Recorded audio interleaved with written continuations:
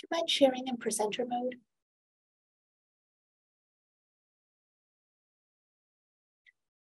Thank you so much, everyone, for joining today. This is our Sarcoma Patient Education and Caregiver program. And this is an annual program that we're very excited to provide. And we will go to the next page.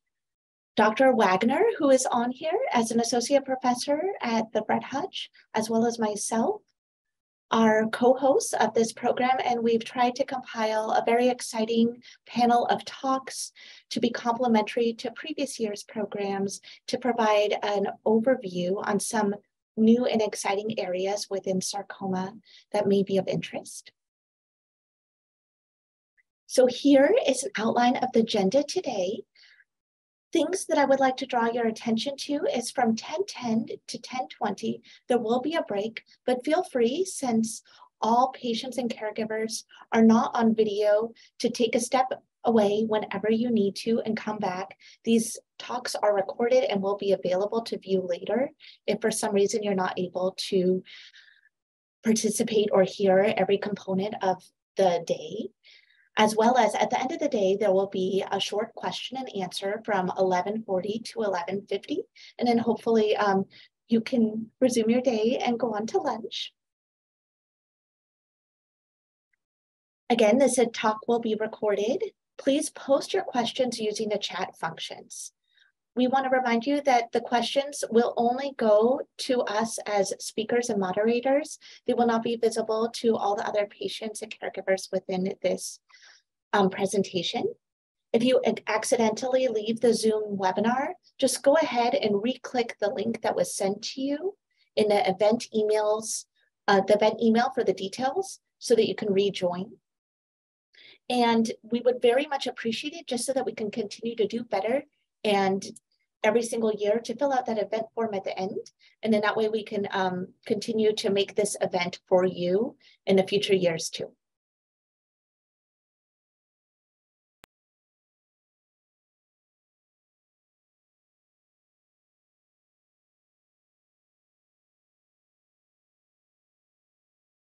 All right, should I go? We can at least start sharing your slides.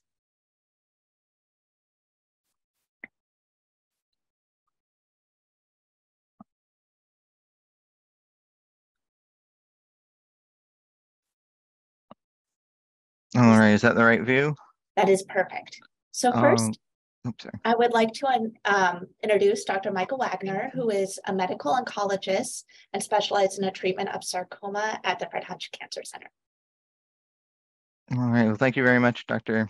Schaub, and for everyone who is joining in. I hope this is helpful and informative for all of you. My talk is actually very similar to the one that or essentially the same as what I gave at the last event, with some very minor modifications, but it's just a general overview of sarcoma. So essentially just to sort of set the stage for the rest of the talks. First, I want to thank the groups who are supporting this event. So the Northwest Sarcoma Foundation, of course, is a patient advocacy group that you'll hear a little bit more about in a few hours, by Joe McNeal. And the Sarcoma Foundation of America, where we have Karen Cook joining all the way from the East Coast. That's a national sarcoma advocacy group. We're grateful for their support as well. And then, of course, the Fred Hutch and University of Washington, where we work, and who did the brunt of the work organizing this event, especially Ritu Shriyan, who you can't see, but I don't want to forget to thank her. So first, I'm going to talk about two general things. So first, what is sarcoma? And then second, in general, how do we sort of treat sarcoma and think about how to treat sarcoma? But first, starting with what is it? It's actually a cancer that we have proof of existing for a very, very long time.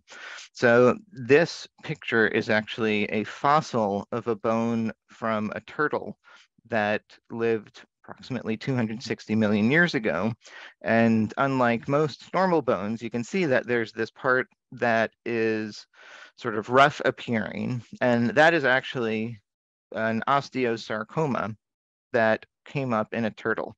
So of course, cancer has existed for a very long time, but just because of the nature of sarcoma, and especially bone sarcomas, we have proof of its existence for hundreds of millions of years.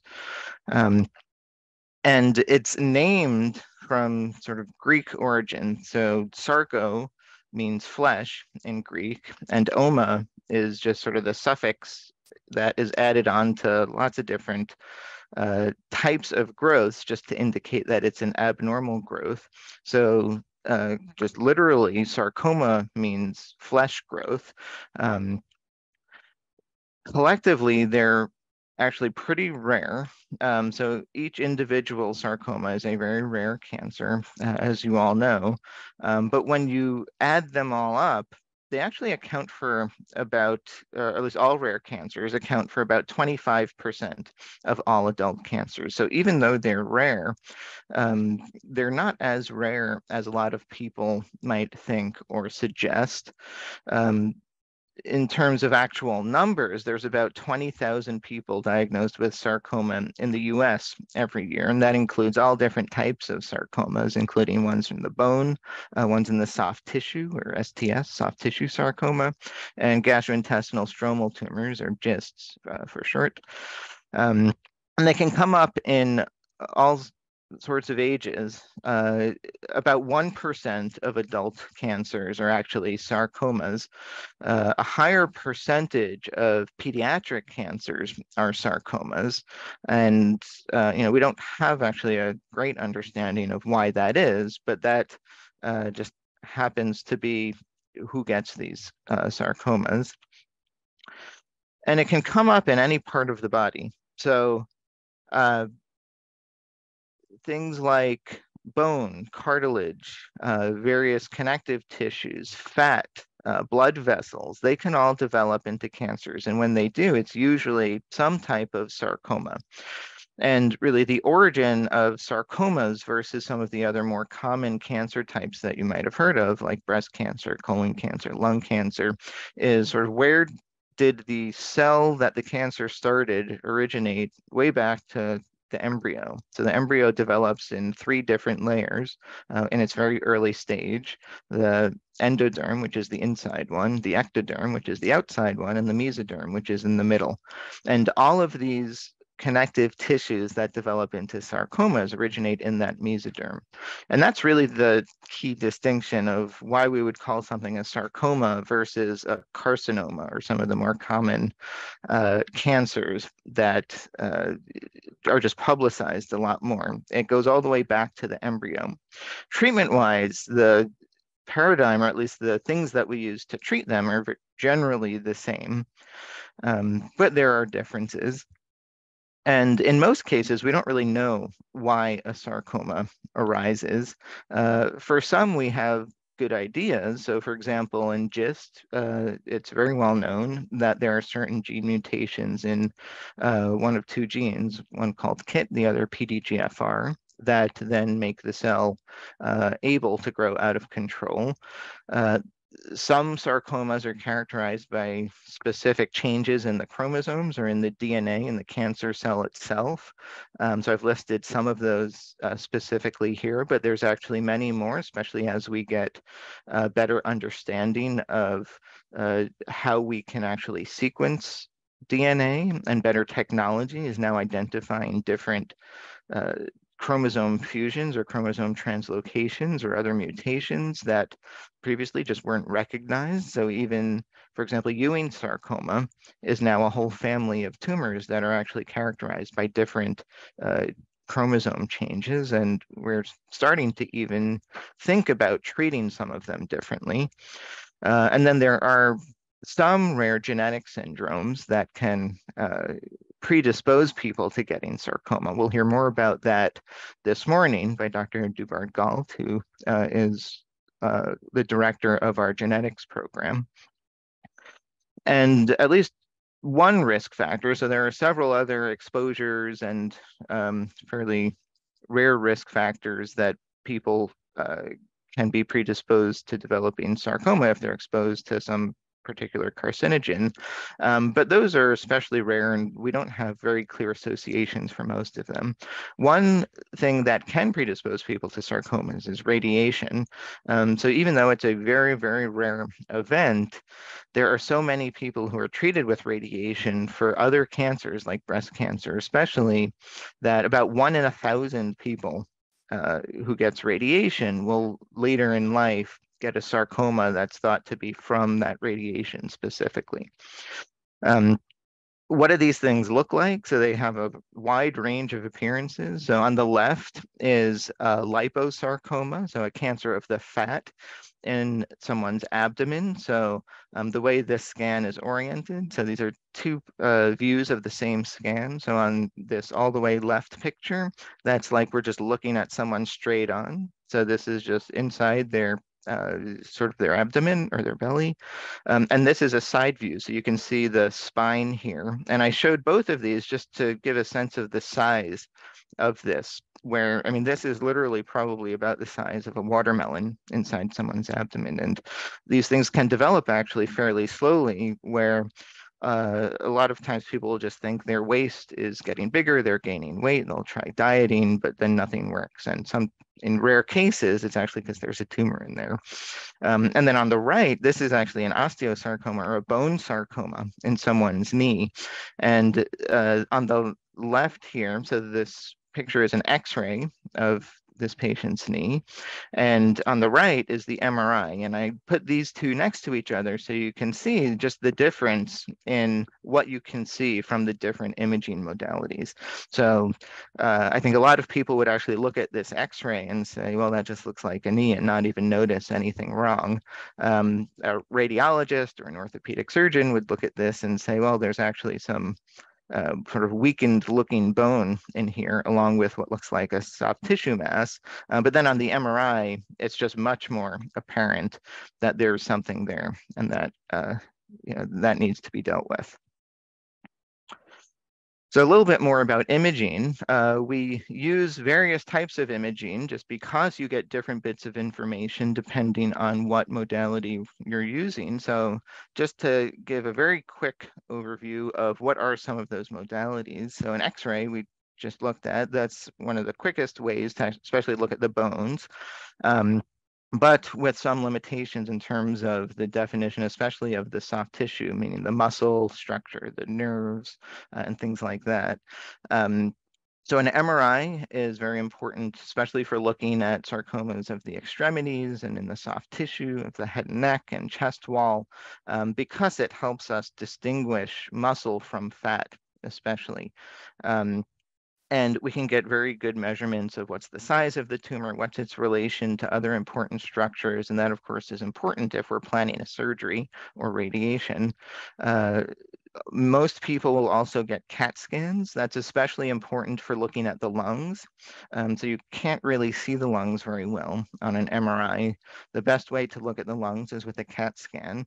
And because sarcomas, for reasons we don't fully understand, tend to like to go to the lungs if it's going to spread, almost everyone, at least when they're first diagnosed, gets a CAT scan of the lungs.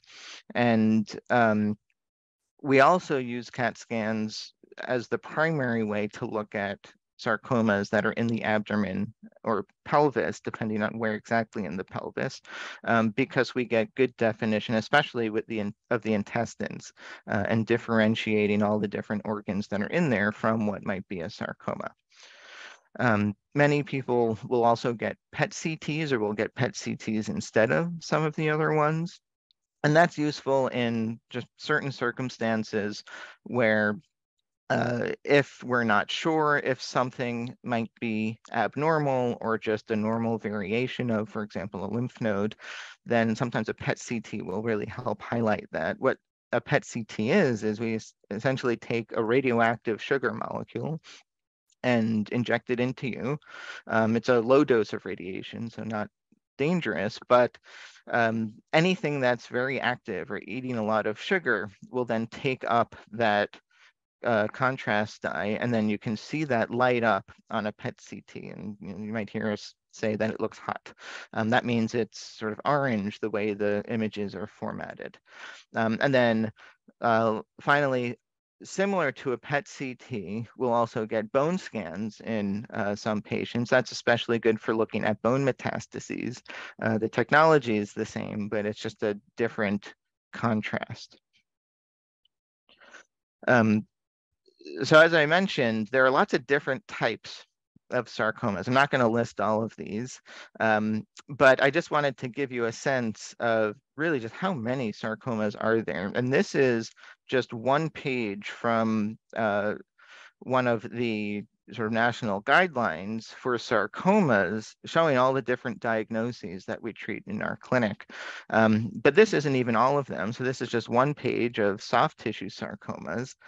There's a whole separate list for bone sarcomas that's just as long, if not longer. So I really just want to highlight how sort of complicated sarcomas are, where not all sarcomas are created equal, and they have a very sort of disparate level of aggressiveness. Some are essentially benign, some are very aggressive tumors, and we treat them all differently. And sort of along those lines, I also want to highlight the importance of having an experienced sarcoma pathologist actually look at the tissue and make a diagnosis.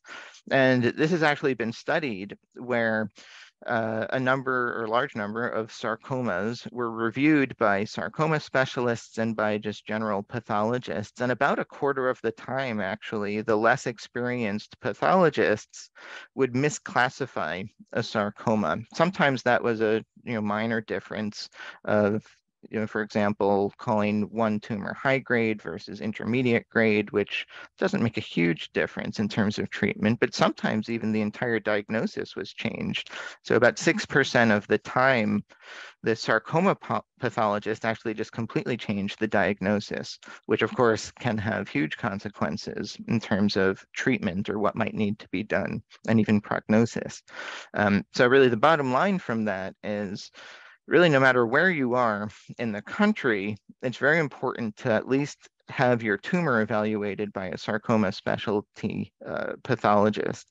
And I think more and more organizations and hospitals are now partnering with academic centers to actually allow for that. But it's something that unfortunately still requires a fair bit of patients advocating for themselves. So of course, all of you have already done that just by virtue of being here and being aware. And just to give a sort of picture example of what the difficulty of diagnosing a sarcoma looks like, so this is a series of pictures from a paper about GIST, a gastrointestinal stromal tumor. And every single one of these is actually a gastrointestinal stromal tumor. If I look at these, I couldn't tell you that. It just looks like, fields of blue and purple and, like modern art almost. But a pathologist can look at this and they have that experience just by seeing so many of these cases. And you'll see sometimes in your pathology reports that the tumor stains positive for this, or that, and negative for other things. And what they actually do when they do that is they use probes that will then turn brown.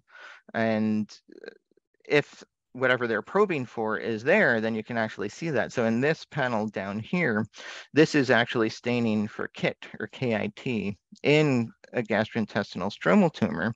So the normal pattern is actually this bottom left corner where some normal cells should have that protein expressed or present.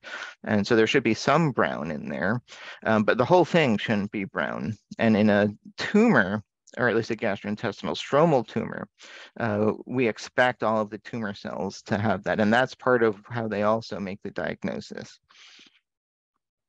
So next, for the last few minutes, I'll sort of speed through, well, how do we treat sarcomas? So there are guidelines. So especially in the US, we have a panel called the NCCN, or the National Comprehensive Cancer Network or something like that. I actually forget, but it's a panel of most of the main academic medical centers. We have our own internal representatives who sit on those panels. And in those guidelines, it's recommended that every patient be evaluated in a multidisciplinary sarcoma conversation. And that includes radiologists, pathologists, medical oncologists, surgeons, radiation oncologists. And at least at Fred Hutch, we have a team of people who meets twice a week, once to talk about orthopedic oncology cases or orthopedic sarcomas, and once to talk about other ones, so especially in the abdomen or in the back area called the retroperitoneum. And this is not our whole team, but these are some of the key members of our team. And for the sake of time, I won't introduce everyone, but when we meet in the clinic, and talk about the plan, it's usually a plan that has been discussed or that will be discussed with the whole group. So it's really not just one person coming up with an idea. It's really a group consensus of, based on your specific tumor and the size of it and its location and various factors, this is what we think is going to be best for you specifically. Ways we treat it, there are various terms you might have heard. So one is local control, and that really focuses on treating the specific tumor right where it's at. So that generally consists of surgery and sometimes radiation, depending on your specific sort of circumstances. Sometimes we'll use interventional radiology, so things like ablation, you might have heard of. And that's really focused on treating the tumor where it's at, where you can see it, versus systemic therapy. So things that I give, like chemotherapy, a whole host of targeted treatments are more and more becoming available. And then also immunotherapies are used to treat some sarcomas, and then also especially on clinical trials. The surgery that might be done will depend first on what type of sarcoma is it, where is it? Is it on someone's leg or in your abdomen or in your chest or somewhere else? Of course, even if we want to do a surgery, if a tumor is in a place that is threatening an important organ that would then need to be removed, and we can't remove it, then sometimes we can't do surgery, or we'll do other things to try and help facilitate a surgery later on. Is there one tumor or are there more than one? And like I was mentioning, what else would need to come out when that cancer is removed? So all of these are things that factor into if and when someone should get a surgery. If it's in the abdomen, then we'll generally recommend surgery. The blood supply also is very important, and I think many people with GIST might recognize this, where just the location of the GIST can actually make a big difference. So if a tumor, even if it's small, is in a particular part of the stomach where some of the main blood vessels go, then sometimes really the only curative surgery that's possible is to remove the whole stomach, even if the tumor is actually small.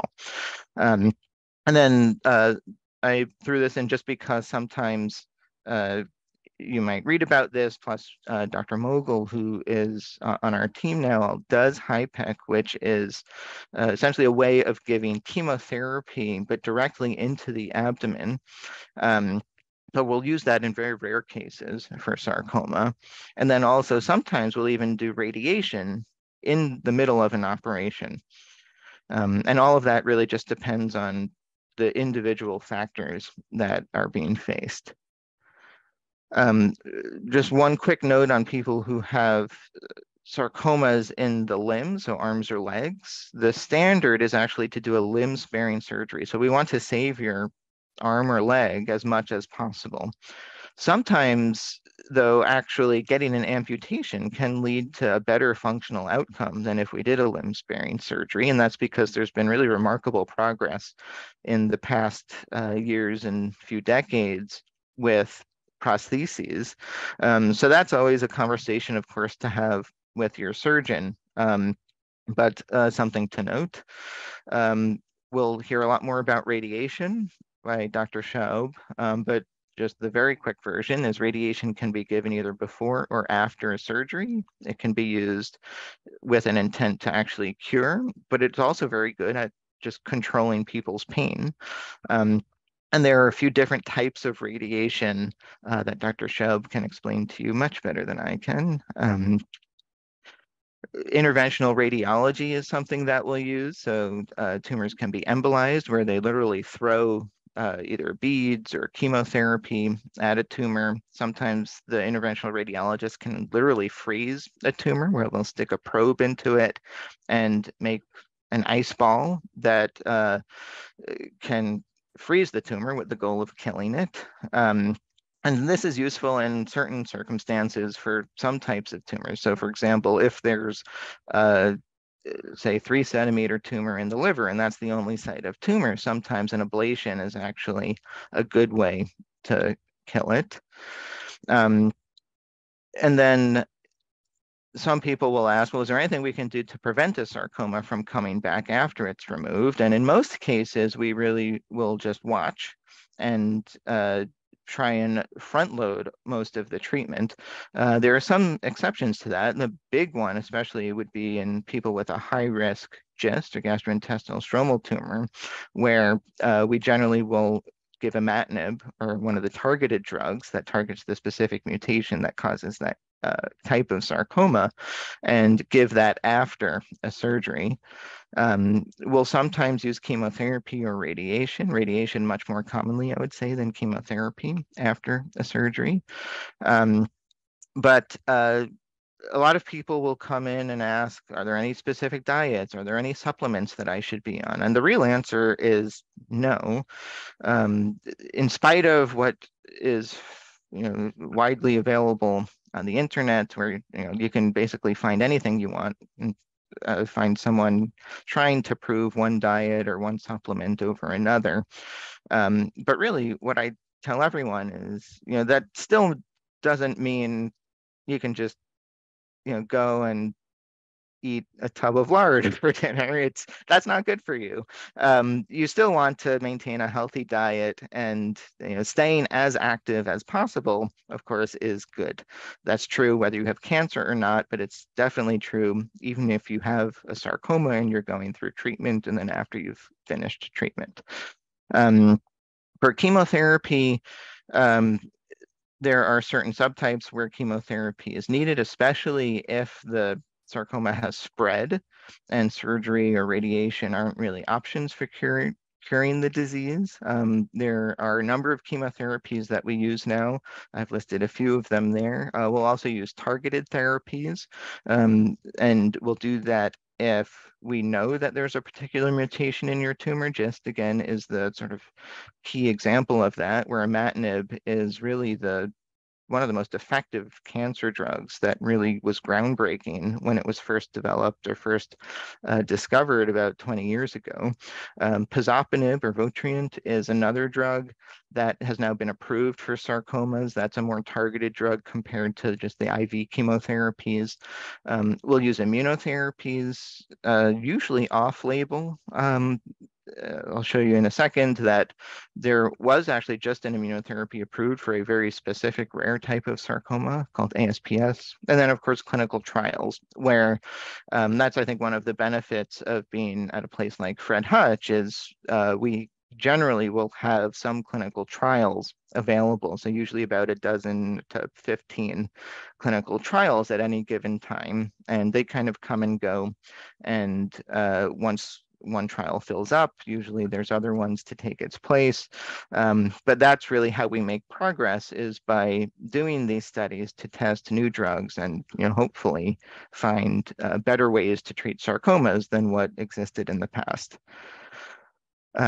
Just to finish out and show some progress that's happened in the past few years. So there have been a number of drugs approved for sarcomas in just the past decade or so. So trabectedin was approved for leiomyosarcoma and liposarcoma. Eribulin is another chemotherapy now used to treat liposarcoma. Pazopanib, I mentioned before, that's been approved just within the past 10 years or so. Very recently, a drug called tazemetostat was approved for a rare type of sarcoma called epithelioid sarcoma. pexidartinib is another drug. That's a targeted drug that treats tenosynovial giant cell tumor. Even in the past year, a few other ones. So nabrapamycin has recently been approved for a particularly rare type of sarcoma called PEComa. And then I mentioned atezolizumab, which is an immunotherapy, and that's actually the first immunotherapy approved by the FDA for a sarcoma, and it's approved for alveolar soft part sarcoma. So really, I just wanted to highlight that there are many clinical trials underway. And that's really what led to all of these drug approvals. And as you see from this list, the approvals and the studies are becoming more and more subtype specific. So rather than lumping all sarcomas together, now we think of each one individually, actually as a different disease, and we try and design our treatments to be better targeted for that specific subtype based on the mutations that tend to associate with that subtype and just how they behave. So just to conclude, sarcomas are a rare group of cancers that require specialized multidisciplinary care. And even though we've made many advances, as you saw just in the last 2 slides, with all of those drugs being improved in the past decade, there's a lot more work to be done. And we hope that the coming years will have even more drug approvals, and we will help people live better lives with sarcoma, or without, ideally. So thank you very much. And I believe Dr. Schaub is presenting next. So she has already sort of been introduced and introduced herself, but Dr. Schaub is one of our radiation oncologists who is also co-chairing this meeting with me, and she will talk about radiotherapy for sarcomas.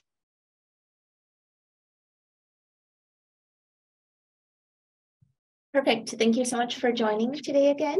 And Dr. Wagner and I will be on at the end during the Q&A, so we can also address more questions at that time too.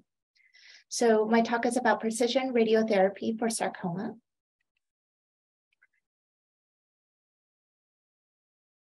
So here's an outline of what we'll be covering in our 20-minute talk today.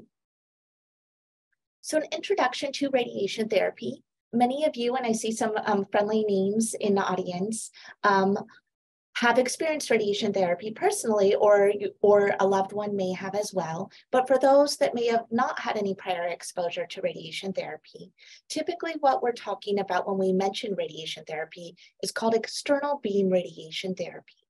It is delivered by a treatment machine that can deliver high energy X-rays called photons or charged particles called protons. Typically, patients see nothing, hear nothing, feel nothing, and you're no harm to others. You're not radioactive with these forms of therapy. Radiation is only on typically for a few minutes, and you're in exact treatment position within millimeters of accuracy during this treatment. You're no different from when you entered and left our building. It's an outpatient treatment, and side effects tend to gradually accumulate over the course of therapy, peaking typically about a week after therapy completion. When is radiation therapy typically recommended? Building upon Dr. Wagner's comment about when a patient's tumor is localized, we often use radiation therapy for soft tissue sarcomas, especially when they're intermediate or high grade, meaning under the microscope, they have more biologically aggressive features, or if they're larger sizes, such as about 5 centimeters, and select low-grade tumors. Typically, we do radiation before surgery, but on occasion, we will do radiation after surgery instead. And most often, we do this when tumors are located in the extremity, somewhere in the arm or leg, or somewhere on the torso trunk. In select cases, we often we consider radiation therapy for retroperitoneal sarcomas, which are tumors within the abdomen region or the belly.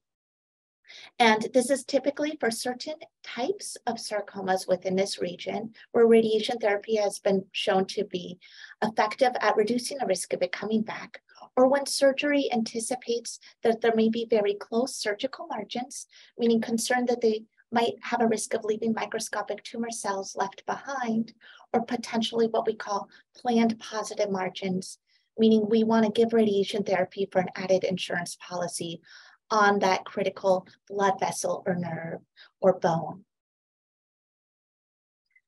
The other time in which we often use radiation therapy is when tumors have spread to other parts in the body. There are different scenarios in which we may think of using radiation. The first is what we call oligometastatic disease. This derives from the Latin word oligo, meaning few.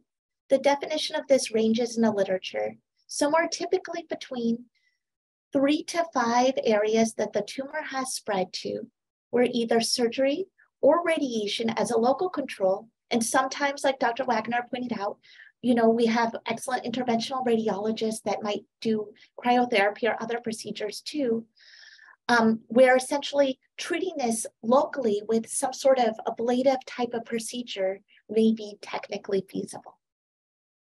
The other time in which we may think of this is oligoprogressive disease, when a patient may have tumors in many different spots of the body, but they may be responding really well to their medicine-based therapy that goes everywhere in the body.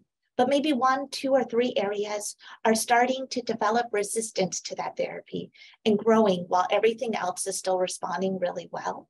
Those are situations where we might consider coming in with radiation therapy and or surgery to kind of spot treat areas that seem to be more refractory while allowing a patient to go on and continue that therapy that seems to be working and well tolerated everywhere else, to be able to enjoy that therapy as long as one can. The other situation in which we often think of using radiation is for palliation, really to help with pain, to help with improving symptoms that a patient may be experiencing. Or sometimes even if a patient is not experiencing pain, really thinking about if a tumor were to grow in that area, even a little bit, would that really result in a potential effect that might impact quality of life? Like if a tumor were near a spinal cord, if that grew just a little bit, would that impact the ability to walk? And we really want to be thoughtful about intervening early to minimize that impact down the road. There are different types of external beam radiation. I think that this is an overview within a short period of time. What I can say is one of the nice parts about practicing here and meeting either myself or Dr. Ed Kim, who is the other sarcoma radiation oncologist, is we really have the opportunity to have just about every tool or technique under, a few roofs, but under University of Washington system, to be able to try to figure out what type of radiation or what type of combinations we think might be best in partnership with each patient. X-ray based radiation is the more traditional type of radiation. We do have a proton radiation therapy facility here too, which is the only one within the Northwest. And the next most common located one is Utah and Southern California.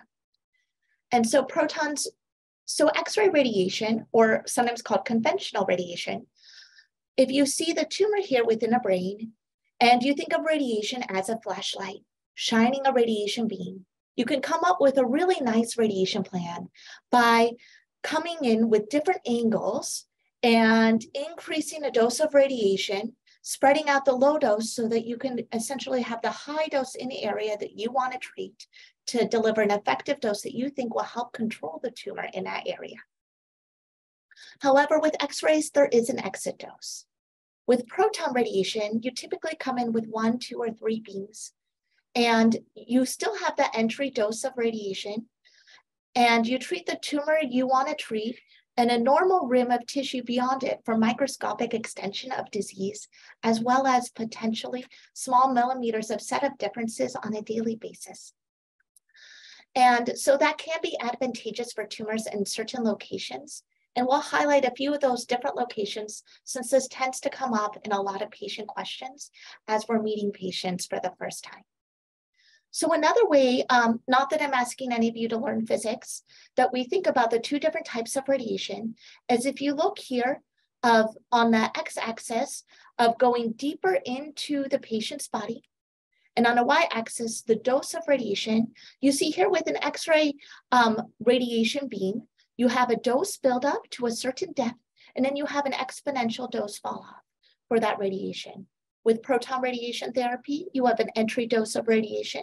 It builds up, it treats the tumor that you want to treat, and then you have no exit dose.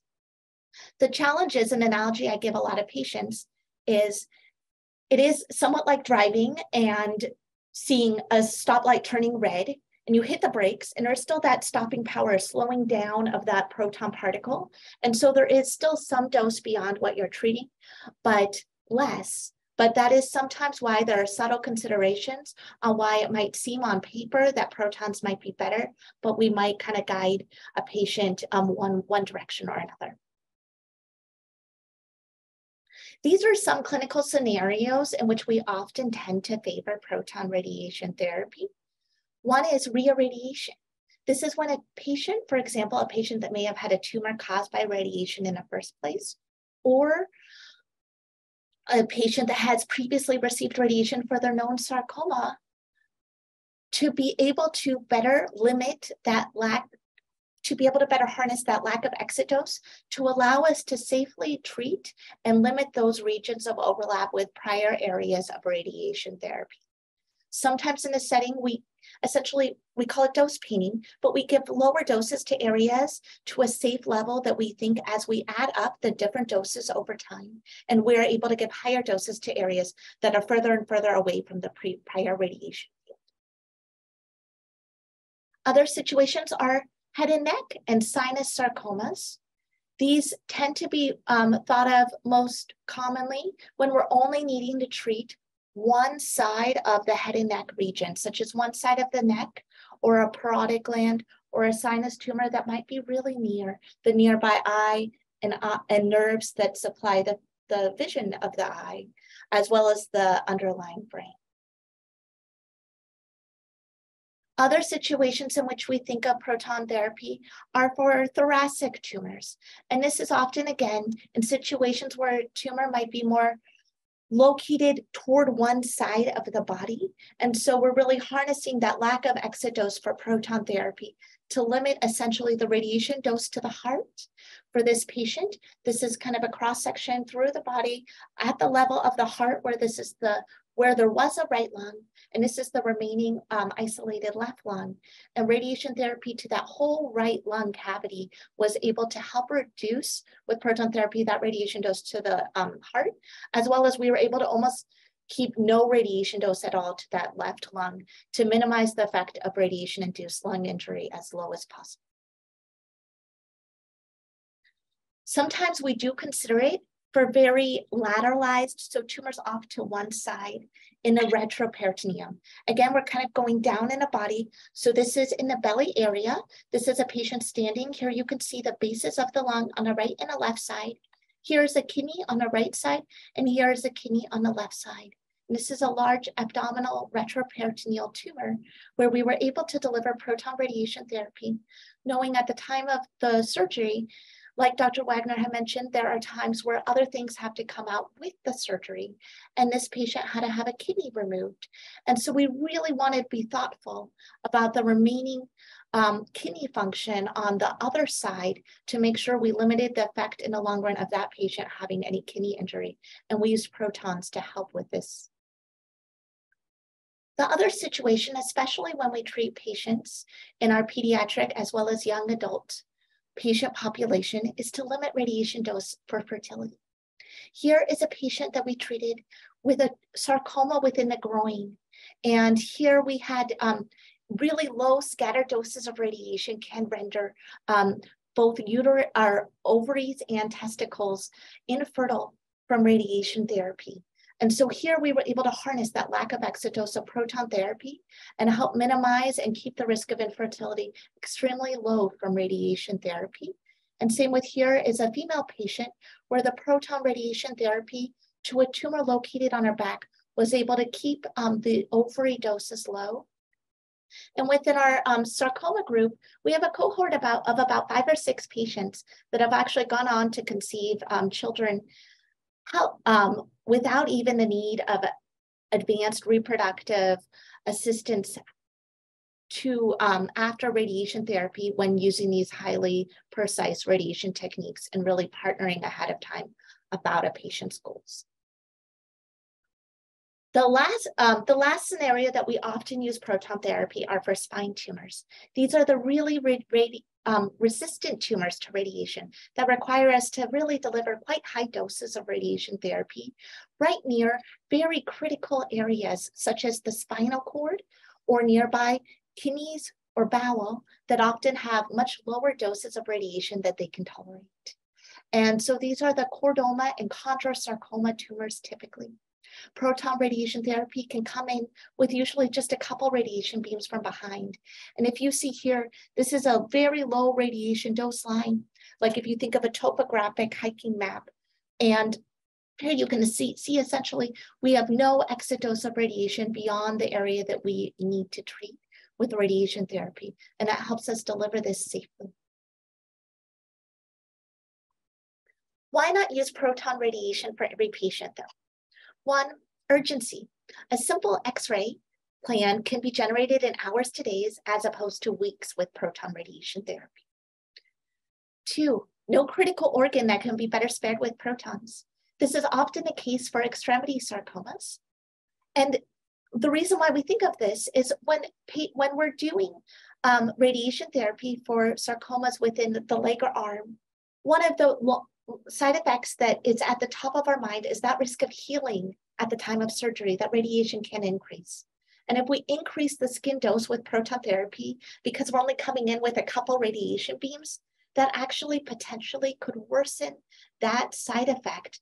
And if we're not really having a meaningful benefit in sparing something like the testicles or some other part in the body that might make sense in a long run of accepting a slightly higher skin toxicity and wound healing complication rate, I often do favor X-ray based radiation that can help us keep that skin dose down as much as possible. Other things, logistics, travel, and insurance. Protons is unfortunately a more expensive type and limited resource that we have available. And sometimes insurance companies can take some time to be able to fully comprehend medical necessity, even for things like fertility, among other things, but we always partner to try to figure out what makes sense and making sure that we help offset this as much as possible. Hardware. Protons are particles that can deflect like a bowling ball on bumpers. For titanium hardware, unlike X-ray based radiation that can kind of flow through it much more fluidly. So for patients that have significant hardware, hip prostheses, spinal hardware, other things right in the area that we have to treat, we have significant concerns that while we can create a radiation plan on paper, the delivery of that plan may under or overdose areas that we don't want, and we want to be as safe as possible. And so those are areas that we often do favor X-ray based therapy. There are advances in our spinal hardware that often we partner with our both orthopedic, but spine surgeons, particularly in a treatment of spine sarcomas and sarcomas that have spread to the spine, to often consider putting in these carbon fiber special implants that keep these things possible. And dose distribution. One thing I want to point out is if you noticed, almost every single picture I showed you was with a tumor that was on the bigger end. And so for things that tend to be smaller, and we often have other types of precise techniques, such as SBRT or stereotactic body radiation therapy that can deliver very focused, extremely high doses in a very short treatment length of time, such as 3 to 5 treatments. And this can be essentially like doing surgery to that area.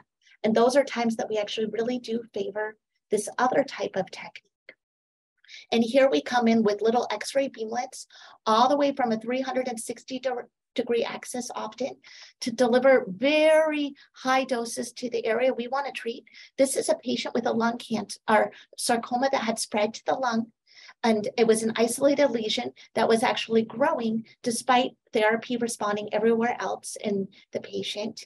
And so we treated that base of the right lung with this SBRT technique. That was 5 total treatments. This patient held their breath during the delivery of the radiation, but we have other techniques too to minimize that lung tumor moving during the delivery of radiation. And we know that this technique for small lung metastases can result in long-term durable control for that specific tumor greater than 95%, especially when they're in favorable locations not near the center of the lung area. We also know that when sarcomas have spread to the spine, especially only in a few areas, we can harness the same technique to deliver very high doses to the spine itself, which you can see the bones of the spine here, while trying to limit the dose to the spinal cord that was drawn here to be able to keep the delivery of this as safe as possible. A physician for these treatments actually verifies each daily treatment because of those high doses before it is actually delivered. And so that is kind of my overview of a few different exciting areas that we think of radiation therapy for sarcoma. But I'm happy to answer any questions later in the day too.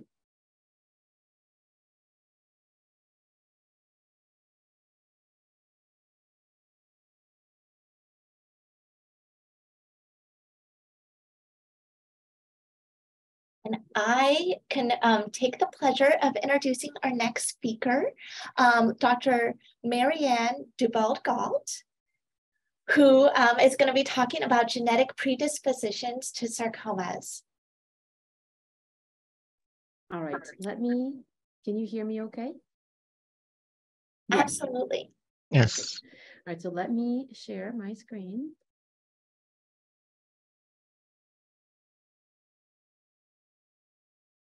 You see the hereditary genetic testing for patients with sarcoma? Absolutely. We don't see it in presentation mode yet, but it looks perfect. How about better? Yes, it looks perfect. Thank you.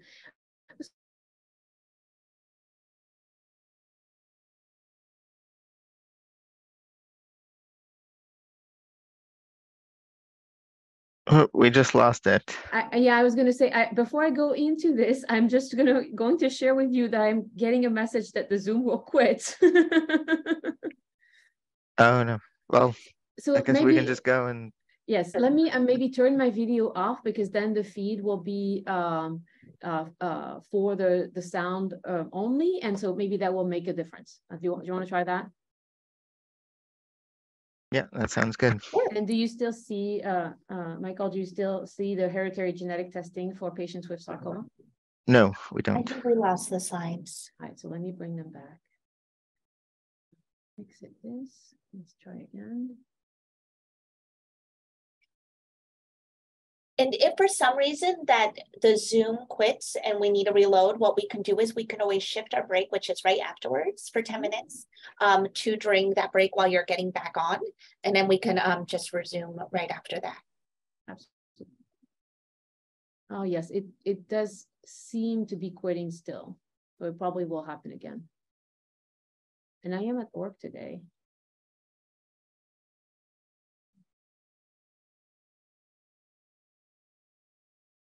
How about now? Do you guys still see the presenter slides? Hereditary genetic testing? Yes. So I can go ahead. We'll see.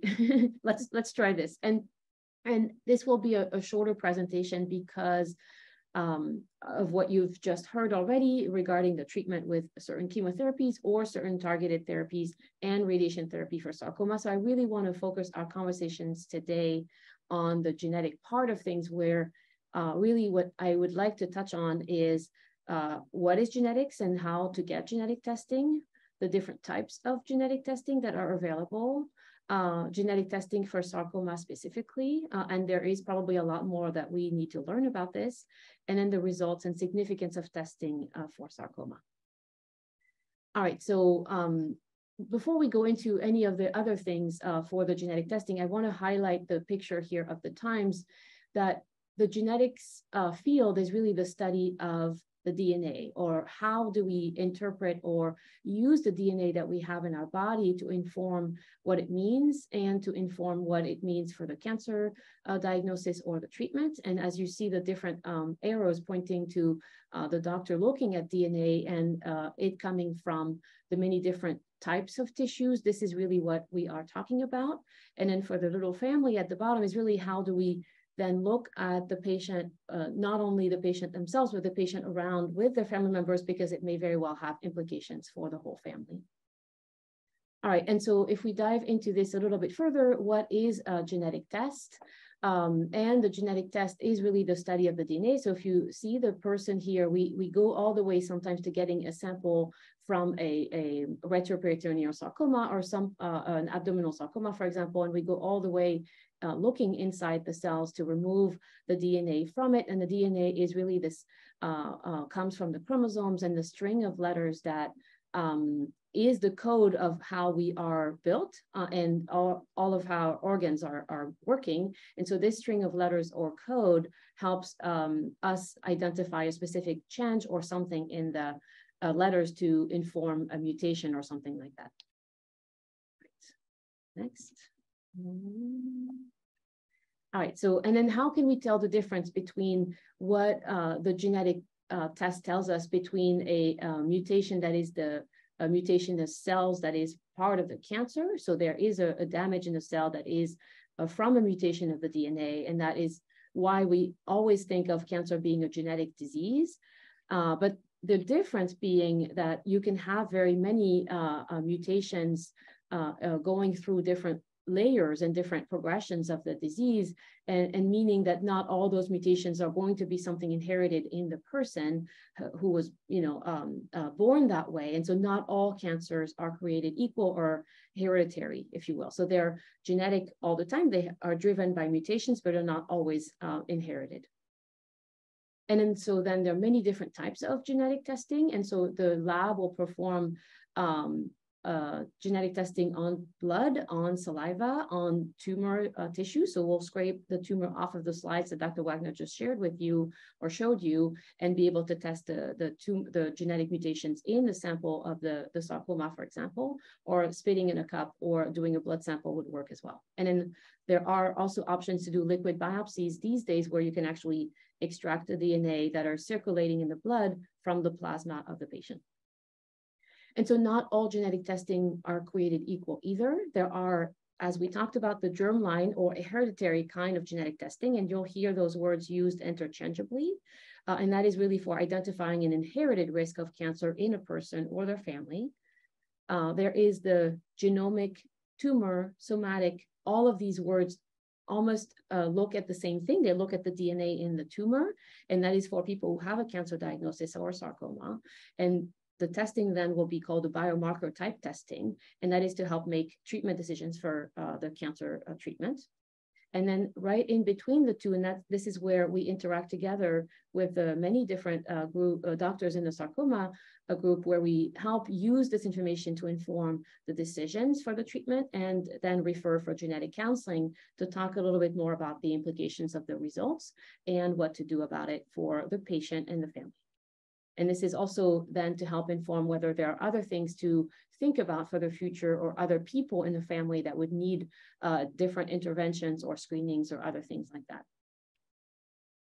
And really, this is where it matters we find the genetic information. So if we find the genetic information or the results in the blood of a patient or the saliva, or when we look at the genetic makeup of the person, we are thinking about the genetic changes that are inherited or that would be passed on or passed down to a progeny, or the same if it was passed down from the generation before to our siblings equally, or other sides, other members of the family on one or the other side. And sometimes when the tumor is in the mutation is in the tumor alone, it means that it's only specifically related to getting this cancer there in the first place, but not something that was part of the person to begin with. How to get genetic testing to be able to do all of these particular or different types of testing is with your oncology doctor, like Dr. Wagner and others, where they could order the biomarker testing and then help guide the treatment decisions and then refer you to a genetics doctor like me or my team of genetic counselors to decide what these results mean for the future or for the family. You could meet directly with a genetic counselor, either with a self-referral or a referral from your oncology or your primary doctor. And then that is the time where the genetic counselor will review your family story and then help inform which kind of testing we would do. And also I put this handle there because a lot of places in the country do not have enough genetic counselors. And so this is the National Society of Genetic Counseling. They put a website together and they called it findageneticcounselor.com to really, really help identify someone who could help in your area. And we are very lucky in the state of Washington. We have many, many amazing genetic counselors and genetic doctors. All right, an important thought for the genetic testing, because today for sarcoma, genetic testing is not always covered. It is most often covered when you have a family history of cancer or when you have a specific kind of cancer where we know there is a genetic predisposition attached to that cancer, or when there is a known mutation in the family where we already had genetic testing before a person was diagnosed with sarcoma, and this information can then be used to say, yes, this person needs testing because it can inform their own treatment and or their family implications. And then something that comes up very often in our conversations in genetics is, are my genetic results safe and private? And the answer is absolutely yes.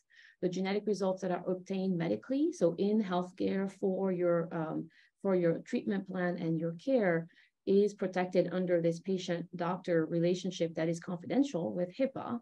And there's an additional law protecting this information called GINA, and that stands for Genetic Information Non-Discrimination Act. And that is specifically to say that no one outside of healthcare providers or whoever you decide this information should be shared with can access this particular type of results to inform whether they would give you health insurance or other things like that.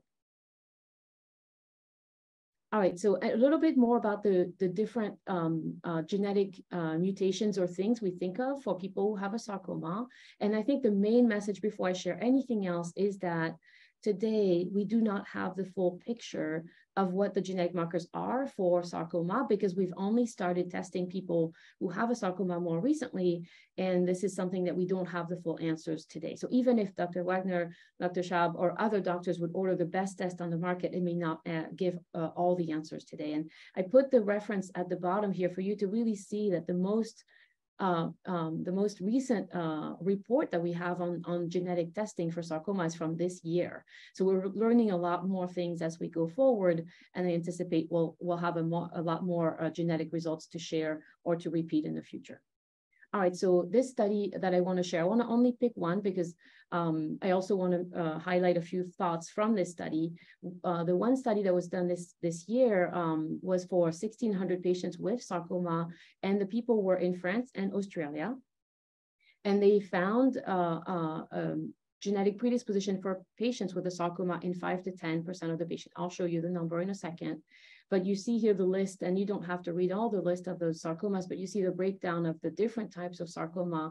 And I think that's a point that is very important because genetically, probably not all sarcomas are created equal either. And so we may not need to, or we should probably not lump all the sarcomas together and tailor the genetic testing based on the type of sarcoma or the family history or a combination of both of these things. And so the main message here was that this particular group did research kind of genetic testing, not clinical type of genetic testing, and they found more than 59 genes attached with an increased risk of sarcoma or a sarcoma diagnosis. And they identified one of these genetic mutations in 109 patients out of the 1,644 patients. So for 6.6% positive rate of a person being diagnosed with a genetic predisposition to sarcoma. And I think the last thing that was really important for me in that paper or that report was that not always did the diagnosis of the person match the gene or what we anticipated would be the case if they were to have this genetic predisposition. And this, to me, highlights the things we don't know today and the things that are really important to keep in mind, not only for targeted therapy, but for us to be able to test maybe more people with sarcoma because we don't know all the answers. So the main message I would share is really to take it on and to go to genetics, because this information could have implications and help your doctors forward. All right, so today the genes that we can test for clinically, so not under research, but the testing that a genetic counselor would do with you is the gene TP53, and that is associated with different types of sarcoma, RB1, that also is associated with different types of sarcoma, P10, and that's a gene that's associated with rhabdomyosarcoma and many other things like little moles on the skin or a larger head or things like that. NF1 that is associated with little fibromas on the skin and many other things as well. And DISO1 is another gene that is associated with rhabdomyosarcoma. I will not go into the list of all of these genes and tell you a little bit more about what they are attached with, because there are really, really many, many more. And this is also why meeting with a genetics person and talking through the different options and opting for a test that is much broader or larger is probably a good idea, because as we learn more, this information will be useful for GIST tumors, for example, to inform treatments or for other things. All right, and I just want to share briefly a little bit on the implications for the family, because sometimes when you test genetically one person, you've tested more than one person by proxy, especially if there's a strong family history of cancer in the family. So if you look here where I put the arrow, this particular child had a soft tissue sarcoma at the age of 7, and you could, if you were to have tested this child as the first person to have genetic testing, you could then probably link this genetic test result for this child with sarcoma here with the mother of the child who had breast cancer at age 35, and then probably also if you go one generation further with the grandfather here and the grandfather's sister over here, who had a breast cancer and an osteosarcoma, you've also probably genetically tested that side of the family, saying you could probably think this genetic predisposition was inherited from this side of the family. Okay, so by testing one person, it matters for not only for maybe doing screening that is different for breast cancer screening in the future, or doing different screening for mother going forward, and or doing different kinds of screening for other relatives who probably would have never known they were at risk of a cancer and didn't have the cancer at the time. So really, this is something that we do in genetics that is a little different than in oncology, where we think about the person and the family all together as one unit to inform what we do for screening. And then the take-home points today are that, as far as we know today, 5 to 10% of patients with a sarcoma have an inherited or hereditary cancer risk or a genetic mutation that puts them at risk of a cancer in the future. The medical oncology doctor or team can order biomarker testing to help identify treatment options. And that is often one way you can uncover or discover an inherited genetic mutation that informs why the cancer was there in the first place and what to do about it. And that often will lead to a referral to a genetic counselor. And really, genetic counselors are absolutely amazing. They're here to help.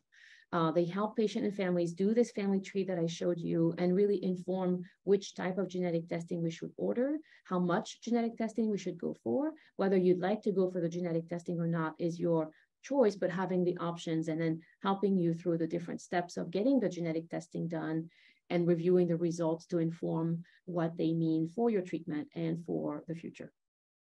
And again, this, as we shared briefly a little bit, the genetic testing really is for the family as a unit, and it helps organize screening for people who are not really qualifying for screening for something else, proactiveness for other things to reduce their risk or remove a part of their body like the breast tissue if they need to, for example, to really get their risk of cancer down to as low as possible, and prevention strategies for inherited cancer risk in the future.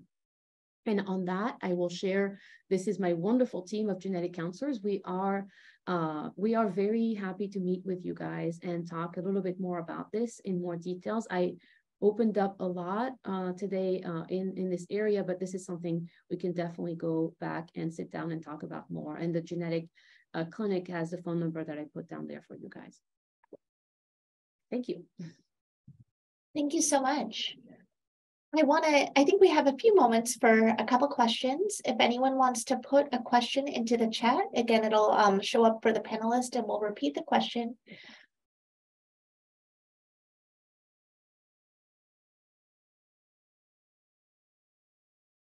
I'm going to stay mute on the off video just because my video doesn't like it quits the Zoom.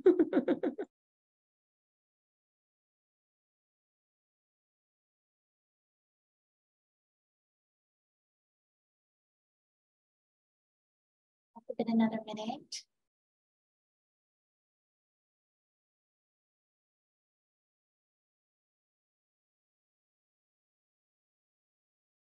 I have a quick question, and can you speak a little bit more toward how you think about the timing of the genetics evaluation in regard to if it's needed for an active therapy decision, such as can we avoid radiation therapy if a patient has a known genetic mutation, versus if it's something that may inform future surveillance down the road for other types of cancers?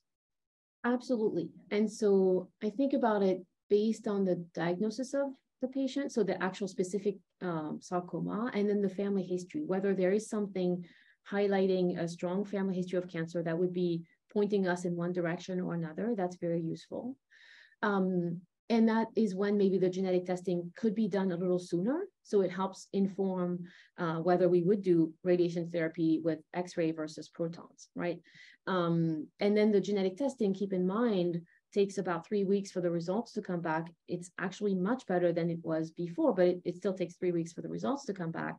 And so that will actually help kind of get that kick-started to be able to inform which way to go as the patient or their family is going through the different steps of getting the scans, getting the blood work, all of the different steps to the treatment. And then the last thing I'll share on that is for certain therapy, immunotherapy, as Dr. Wagner mentioned, or the other one that was maybe not mentioned yet is called a PARP inhibitor.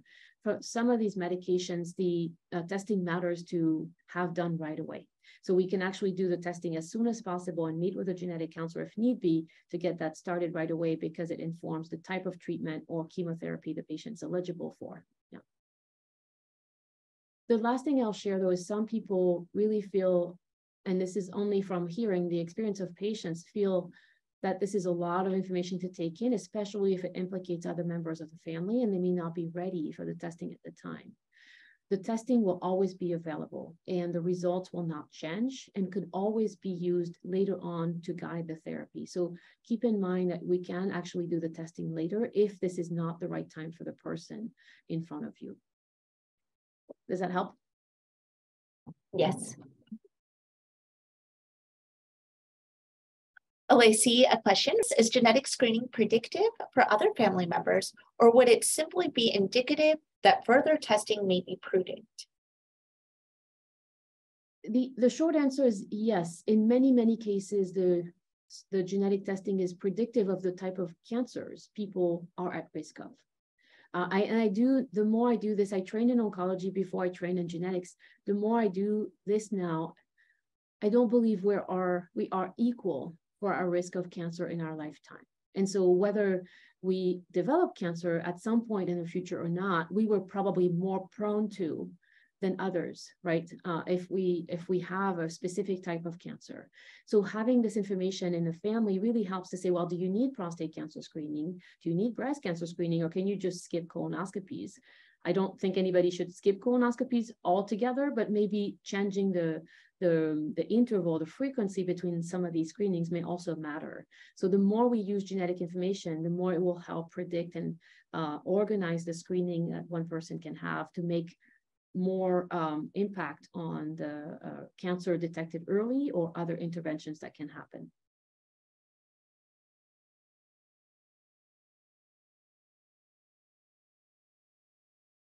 I see another question is, when is it too late to do this testing for the family? Never. It's never too late to do testing. And I'll share, this is something that was not necessarily in the question, but it's also very important to think about banking or saving the DNA for the future, if possible, because the we know for sure the technology will change. Your DNA will not change, it will stay the same, but the technology will change, and we may very well want to revisit or retest in the future.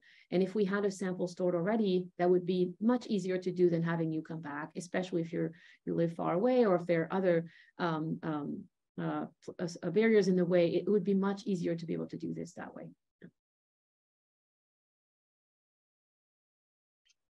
All right, and I think there's 2 more questions that we can take, and then we'll go to the break. So the first one along the genetics line is, should everyone who has sarcoma have genetic counseling and testing? My opinion is that yes, because it's a very rare type of cancer, and it's a cancer that has, implications for finding a genetic predisposition has implications for the cancer treatment. The answer to me is yes. Now, the answer to the insurance is not always yes, and there are available options now that are a lower cost. It's not cheap, but it's at $250, where the price of this test could very well be an investment in finding the best option. So there are lower cost options to be able to do genetic testing if it's not covered. We would try really hard to have it covered, but if it's not covered, there are options out there. Okay, great. And then so the last question before the break is a little bit of a change of topic. So how do past successes and failures with treatments inform or change treatment plans for future patients? So it's an interesting question. I think the key thing for how one treatment might actually impact a future one, I would say, is actually toxicity, where if there's toxicity from one line of therapy, then we of course don't want to have overlapping toxicity with a next line. So we might choose a chemo or another drug that will have a different toxicity profile. Sometimes if one drug is working and then stops working, we don't of course want to use a medicine that works in the same way as that one, because we think it's less likely to work. So that will also impact how we choose the sort of next lines of therapy. But really, in most cases, especially with chemotherapy, we don't have a good way of knowing whose tumor is going to respond to one drug versus another. And in spite of all that we know, there is still some component of really trial and error, and taking the drugs that we think are more likely to work and using those first. But then even if a tumor is resistant or starts growing, or for whatever reason we have to switch, the next lines of therapy or response to the next lines of therapy don't necessarily occur or not occur based on what happened before. But if there's toxicity from one drug, we don't want to overlap the toxicity. So I hope that answers that. So we'll take a break now. It's scheduled for 10 minutes. We're about 10 minutes behind. So maybe just at 10:30, we can all reconvene, and we'll start with Joe McNeal from the Northwest Sarcoma Foundation. Keep the questions coming, because some of the questions that are ones that either Dr. Wagner or myself specifically can answer, we will also talk about at the end too. So we'll make sure to address them all.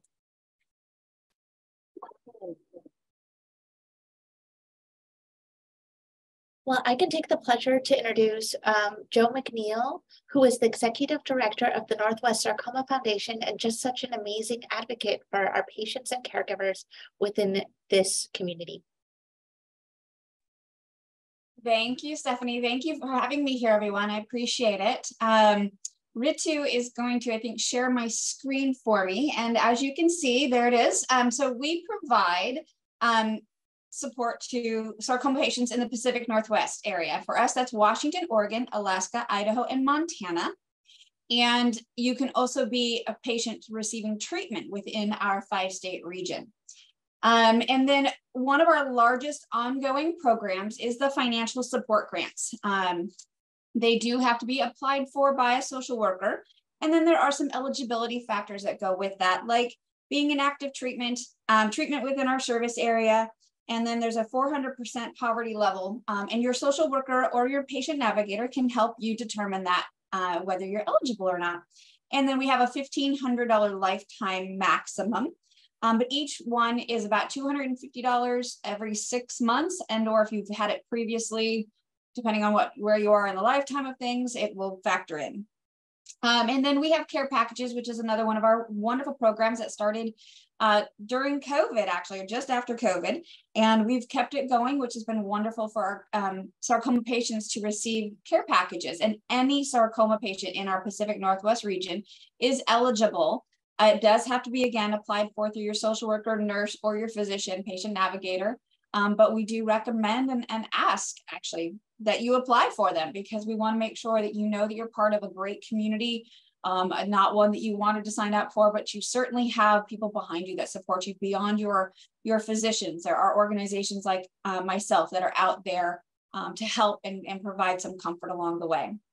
We do have some upcoming programs. So if Richie wants to switch to the next slide for me.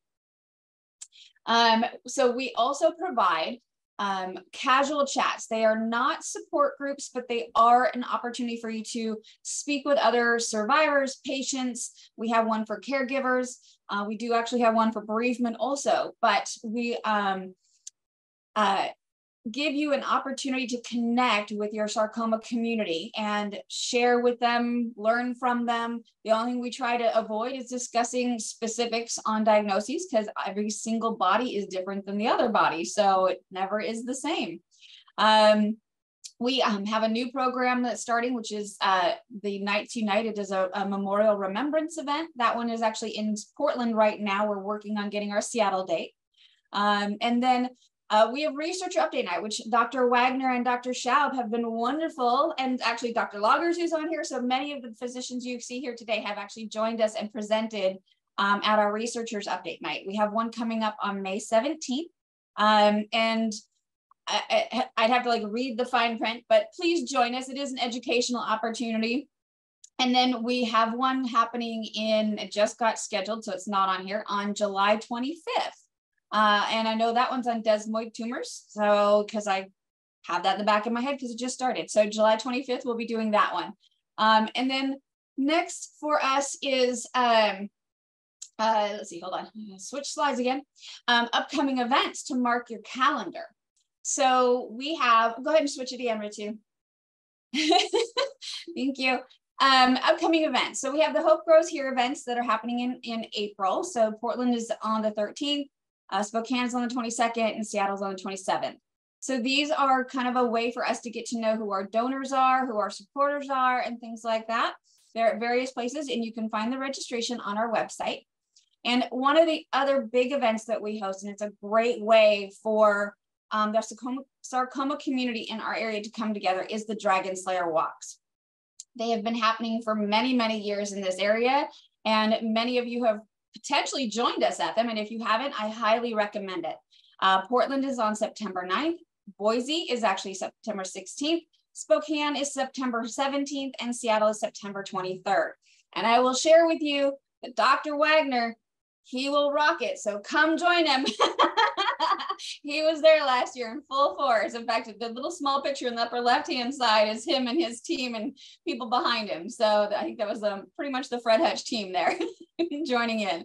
And it was a wonderful event. We've been very, very lucky with our weather being in September, but registration is officially open. We do have for our helps, grants, patients, and so forth, we actually have a code to join for free. So if you have an opportunity, you want to shoot me an email at the Northwest Sarcoma Foundation, I can certainly get that access code for patients so that they don't have to endure further expenses, as we want you to come join us and be part of your own community. So, and then kind of lastly on this, we have, if you want to switch again for me, Ritu, we've got our interactive social media. So obviously you can find us on Facebook, Instagram, Twitter, and LinkedIn. And I highly ask you to join us. And we do Q&A Fridays. So if you have a question for a researcher or a physician that's not specific to diagnoses, we say, please send it send it our way. We just did one. Actually, we recapped what Dr. Schaub did for our researcher update night, which some of what you heard today, which was on proton therapy. And we just kind of did a simple one: is what is proton therapy? So we ask that you join us in that and share it with your friends and family and let them know what's going on. And then lastly for us, if you'll switch it again, Ritu, is just a thank you to our corporate partners, of which Fred Hutch is certainly one of them. They've been a wonderful partner of ours for many years, and we welcome them year over year. And obviously many of the physicians here at Fred Hutch are also researcher update night presenters and supporters, and actually even on our board of directors. So, and that's it from me, unless anybody has any questions that they have about the organization itself or other programs that we might have available. Are there online options? Yes. So the casual chats are completely online, and so are the researcher update nights. So thank you for asking that. We do them via Zoom. We do ask that you register so you can get the Zoom link, and we know that you're coming. But yes, they are all completely done via Zoom. We learned obviously through COVID that we wanted to reach out further, and our casual chats are open to anybody in the US. So we do have people who participate in our casual chat groups that are from the East Coast. We had a woman who joined us from Russia one day. So we highly recommend that you come join us and learn on our researcher update nights, and then obviously network with your fellow patients and caregivers and so forth at our casual chats. Any other questions for us? Well, that was an easy one. All right. Well, thank you very much, Joe. I can say from personal experience and involvement with the organization that Northwest Sarcoma Foundation has done an amazing job advocating for all patients with sarcoma in the Pacific Northwest. On a somewhat more national level, we're pleased to have Karen Cook here from the Sarcoma Foundation of America, and excited to hear what you have to say. Thank you. And I am just trying to share my screen here. Let's see here. And hopefully everybody can see that, correct? Perfect. Yes. Yep, Okay, great. So thank you for having me here today. My name is Karen Cook. The Sarcoma Foundation of America was founded 22 years ago to fill an unmet need in the sarcoma community. There was obviously lack of funding, advocacy, and things like that. So we were founded to advocate for sarcoma patients by funding research and by increasing awareness about the disease. We raise money to privately fund grants for sarcoma research and conduct education and advocacy efforts on behalf of sarcoma patients. We have 3 pillars that we focus on: research, education, and advocacy. With research, we are the largest sarcoma-specific private funder of research in the sarcoma community. Since our inception, we've invested over $14 million in research, including over 200 grants, 8 American Society of Clinical Oncologists Young Investigator Awards, 2 Advanced Clinical Research Awards, Conquer Cancer Foundation Awards, and 2 ASCO Conquer Cancer Foundation Awards. Our awards are funded, some of them go through our research grant program, which is funded by our Race to Cure Sarcoma 5K race series, which is held nationally throughout the country. We also partner with sarcoma centers where some of those races take place and fund them through grants. We fund other organizations like SARC and selective RFPs. And you can see here our funding actually goes internationally, all throughout the world, and some active grants that, you know, in the sarcoma per year. And while the grants are increasing, there's obviously still work that needs to be done in that area. We have started a last mile research award to help with these NIH sarcoma grants that are awarded each year. Our program is a 1-year grant program in the amount of $150,000 to support translational science research on the etiology, molecular biology, diagnosis and treatment of human sarcomas. It's available for sarcoma researchers to provide funding to strengthen their first resubmission of an NIH R01 proposal. So these are proposals who, scored very high, but didn't quite meet the line for funding. So our goal is to be able to fund these grants so they can gather more information and resubmit and then be awarded that NIH grant. So we're looking to help fund these even more. And then we also have a patient assistance clinical trial that we partner with Jordan's Dream Fund to fund. It's called the Jordan's Dream Fund for Clinical Research.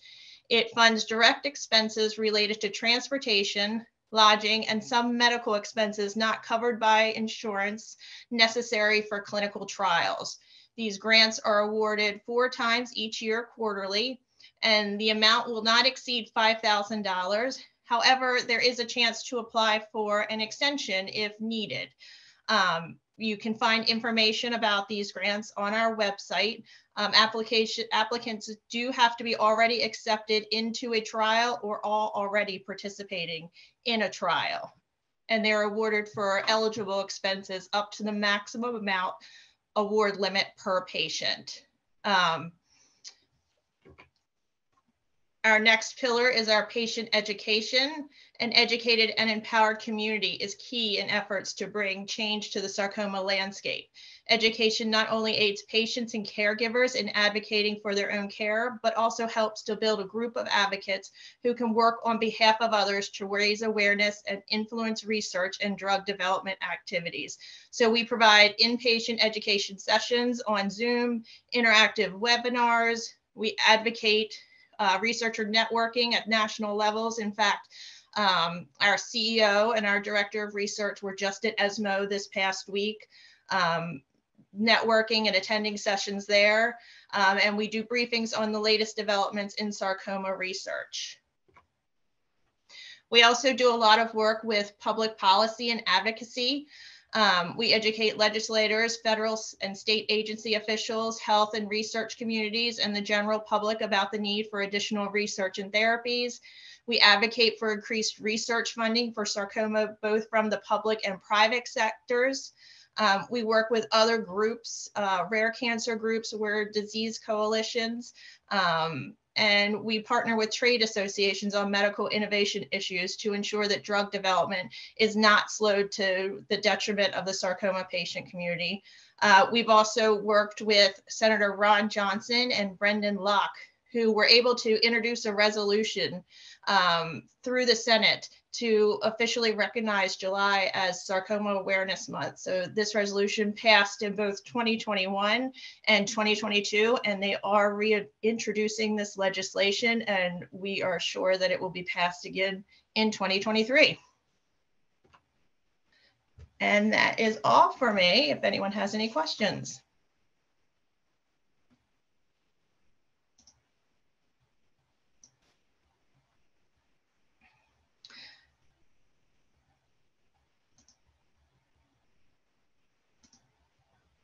So there's one question that says, what is SARC? I can answer that. So that's a cooperative group where it's a sort of a collective, I guess, of some academic sarcoma centers, and it's a mechanism to run clinical trials. And the reason it exists is because sarcomas are so rare that sometimes there just aren't enough patients in one specific site to actually have a large enough clinical trial to make it meaningful. So there are some studies that are open really across the country that are being operated through SARC. And we have actually a few of those studies available in Seattle, but the same studies, at least that are run through SARC, that are available here are also available at other places like Memorial Sloan Kettering, for example, in New York, and a bunch of others. So that's what SARC is. I actually have one quick question. If you can maybe just expand a little bit on the patient grant for participation in clinical trials. I thought that was interesting and something that our patients can potentially take advantage of. Sure.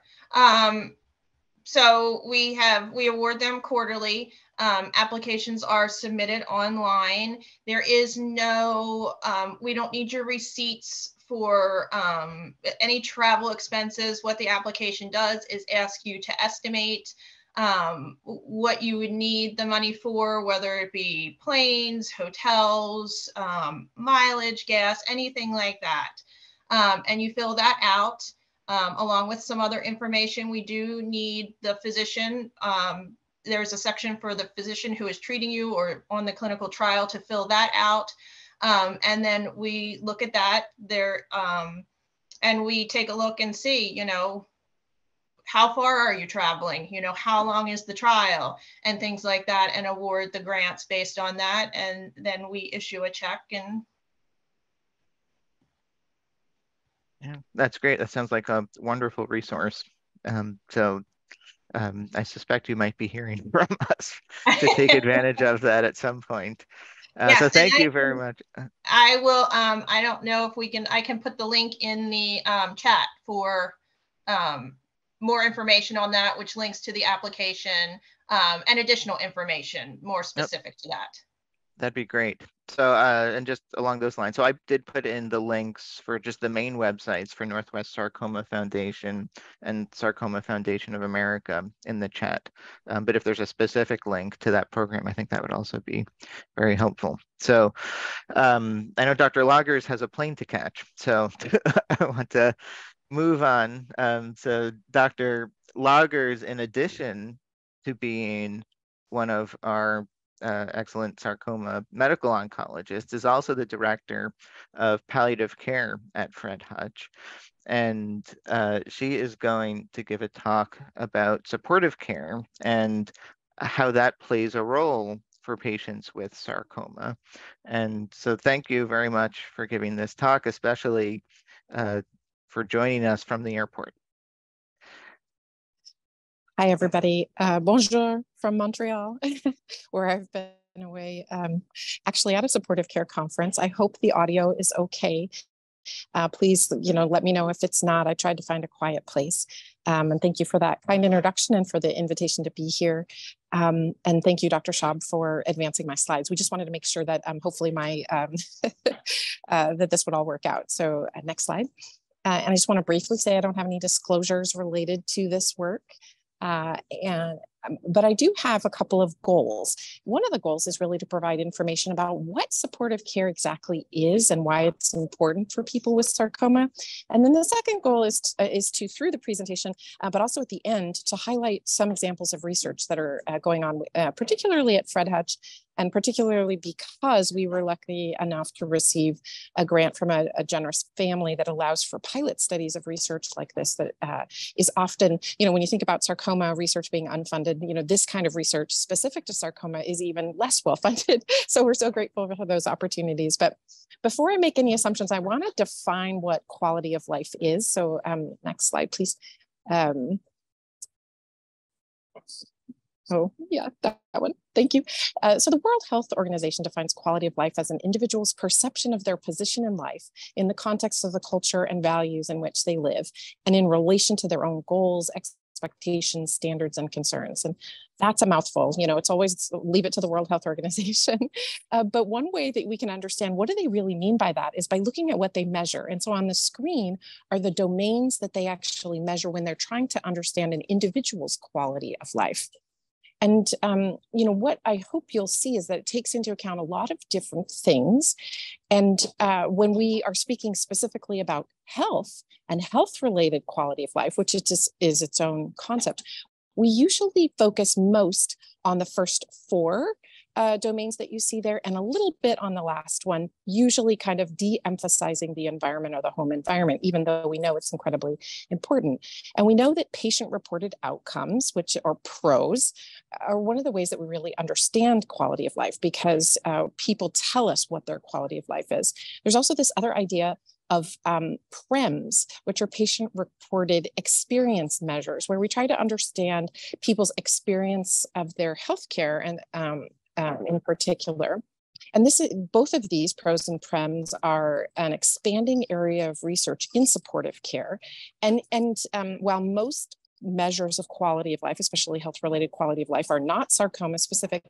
Many are becoming sarcoma specific. So for example, we now have what's called GODDESS, which is a patient-reported outcome specifically for people with desmoid. And I had the opportunity to participate in at least one of the randomized trials for desmoid and therapy for desmoid, in which we used this particular patient-reported outcome that was specifically designed to help us understand the experience of desmoid patients. And so we expect that over time, these kinds of measures are going to be developed and validated in our specific sarcoma subtypes. Next slide, please. But again, why is supportive care important? So we've got this idea of what quality of life is and what health-related quality of life is. Well, we know that when you're undergoing treatment for sarcoma, a lot is going on. You know, there's pain, there's symptoms, there might be mood changes or functional changes, financial burdens and logistical challenges, like just simply, how am I going to get to all these appointments? Who's going to drive me? How long am I going to be in infusion? And that kind of thing. Next paragraph or slide, excuse me. And so I wanted to give some examples of what we know from research about what people are going through that might make supportive care more valuable to them. So this is a study among AYAs, which are adolescents and young adults with sarcoma. A lot of our information about sarcoma comes from this population. And these are the symptoms when people presented for healthcare for their sarcoma. So this was 803 12 to 24-year-olds in England, and 122 of these folks had sarcoma of the bones or the soft tissues. And these are the top 10 symptoms that they had when they presented. Most of the folks with bone sarcomas had 2 to 3 symptoms or more. And most of the folks with soft tissue sarcomas had at least one, but there was a range for all of this. And what's interesting is about 27% of folks reported that they had waited a month or more to seek help for their sarcoma. And that's not unusual. We see that all the time. And you may have had that experience as well as a person with sarcoma. Sometimes it's the time is made longer by the fact that the doctors that you may first interact with really don't know what it is, don't know what they're dealing with, and it takes time to get to that diagnosis. But next slide. This slide's also just showing some other examples of the kinds of things that one can potentially be facing after that diagnosis of sarcoma. There can be psychological distress, and that can be about, what is my treatment? Fears or worries about the cancer itself, or worries about your family, your children, the finances, all of that.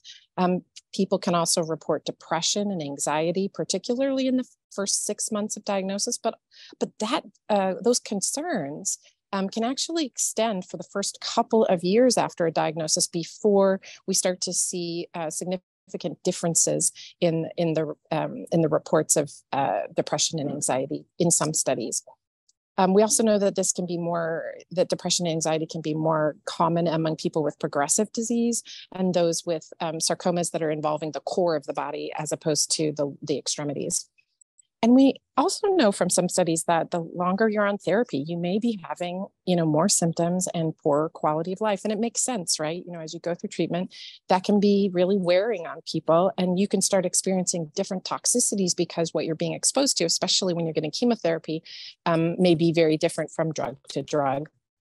I'm not going to spend any time talking about the kinds of symptoms and signs and things that go on for people who have who have completed their treatment for their sarcoma, especially because we know we have speakers later who are going to talk about survivorship.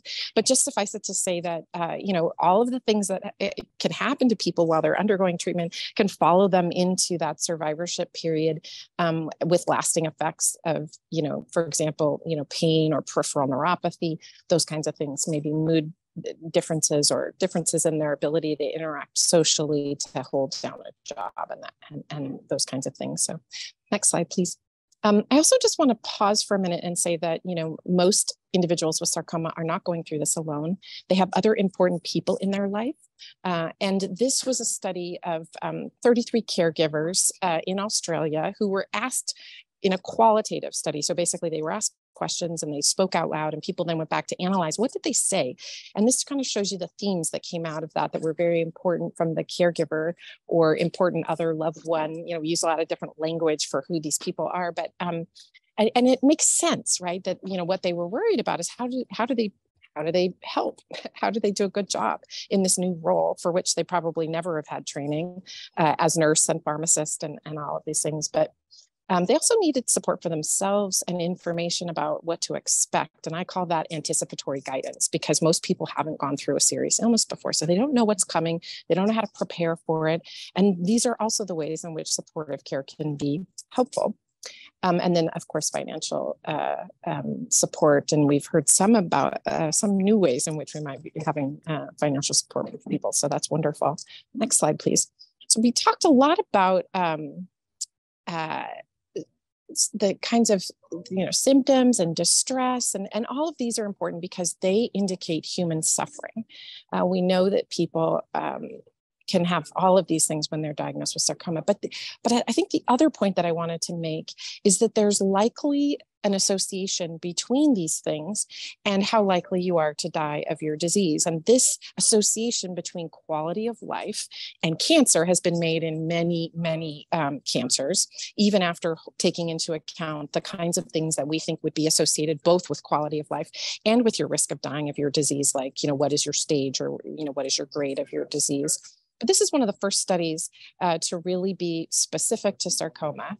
And this was more than 1,100 adults with sarcoma who were diagnosed between 2017 and 2020 at 39 German centers. So this is a European study in which people completed what is called the European Organization for the Research and Treatment of Cancer Quality of Life Measure. So this is the EORTC 30. And you may have seen this in studies as you're looking and learning about sarcomas and other cancers. It's been used and validated many, many times. And so while it's not sarcoma specific, we do think it's a good measure of quality of life, health-related quality of life globally. And in the study, they included bone, soft tissue, and GIST patients. And in that first year, 126 people actually died of their disease. And so they wanted to understand that relationship or that association between the quality of life when they were first diagnosed and then what happened to them. And so what you're seeing here are the usual kinds of survival curves that I'd be showing if I were doing a talk around chemotherapy and the likelihood that someone would survive, longer with their cancer because of a treatment that, we are studying. But in this case, the intervention or the treatment is really quality of life. And so they're showing you what the survival was for people who had different reported quality of life at baseline.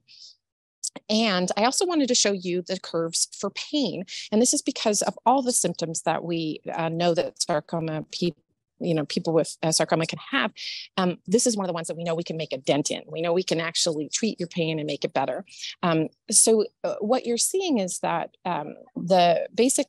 what's called the hazard ratio, or the likelihood that someone might die in the first year after diagnosis, was 0.73 per 10-point increase in global quality of life score. So as your quality of life got better, you were less likely to experience death in that first year.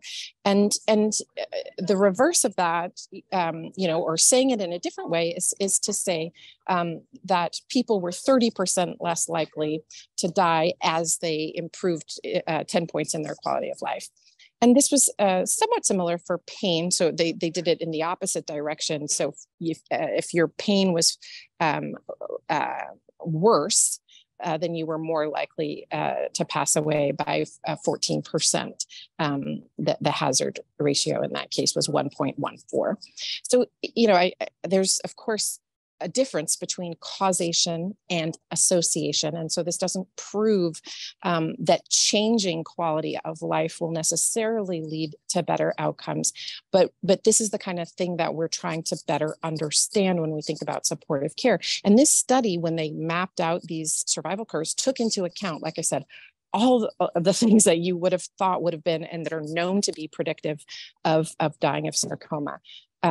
So the reason this is important is because we know that there are supportive care interventions that have data behind them to suggest that they either improve quality of life or that they might actually improve mortality. So for example, maintaining your weight or not losing additional weight, and things like early palliative care have been associated with improvements in survival. And so that's why this is important.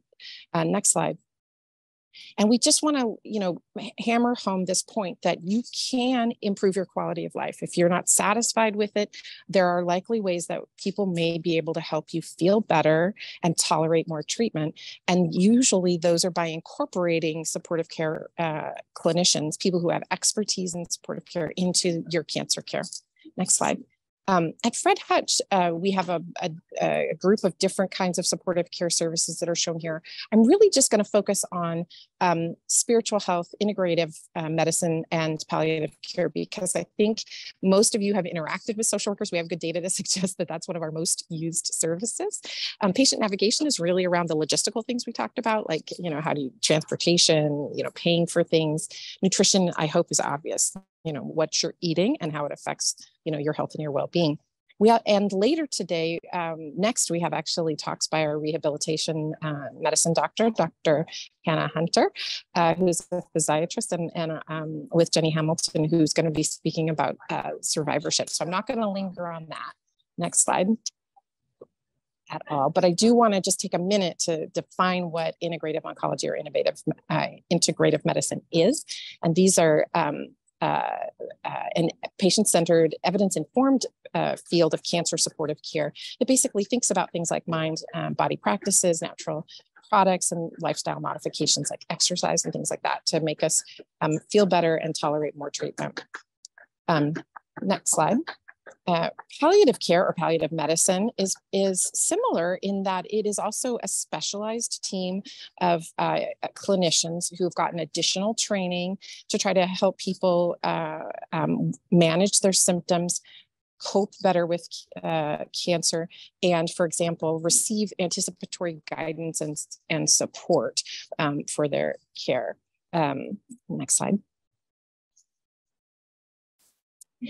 And what's most important from the lens of a palliative care clinician is that we really understand who you are, what's important to you, what are the activities that are critical to how you define yourself. So, for example, if you play the violin or the cello or the guitar, obviously treatments that might affect your ability to do that in the future are going to have a different meaning potentially for you than somebody who doesn't do these things, right? So we try to understand what's important to you and then manipulate your experience to ensure that your quality of life is as good as it can be.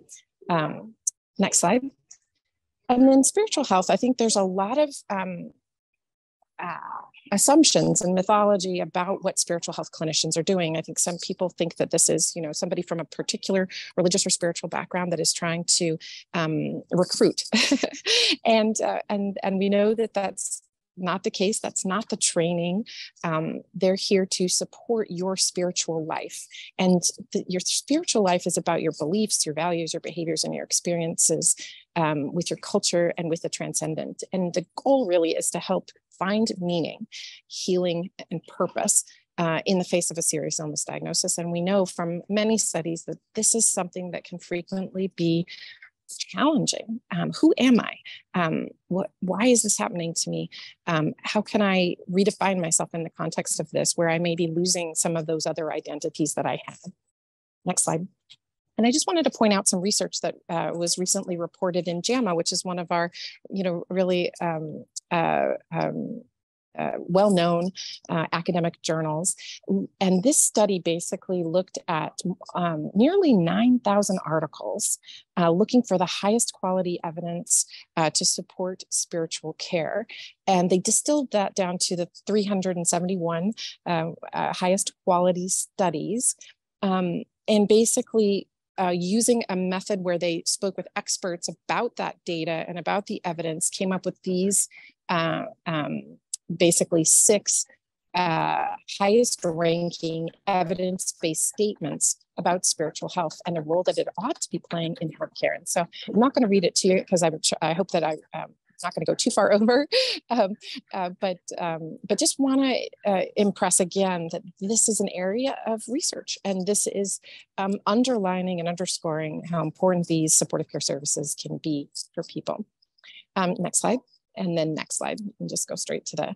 So I just want to conclude on, as I mentioned before, some studies that are happening here at the Fred Hutch that are kind of examples of the different kinds of research that can be happening within supportive care. This is one of our Anderson pilots, and you may have heard me speak about this. I spoke for the Northwest Sarcoma Foundation proudly. Thank you for that opportunity.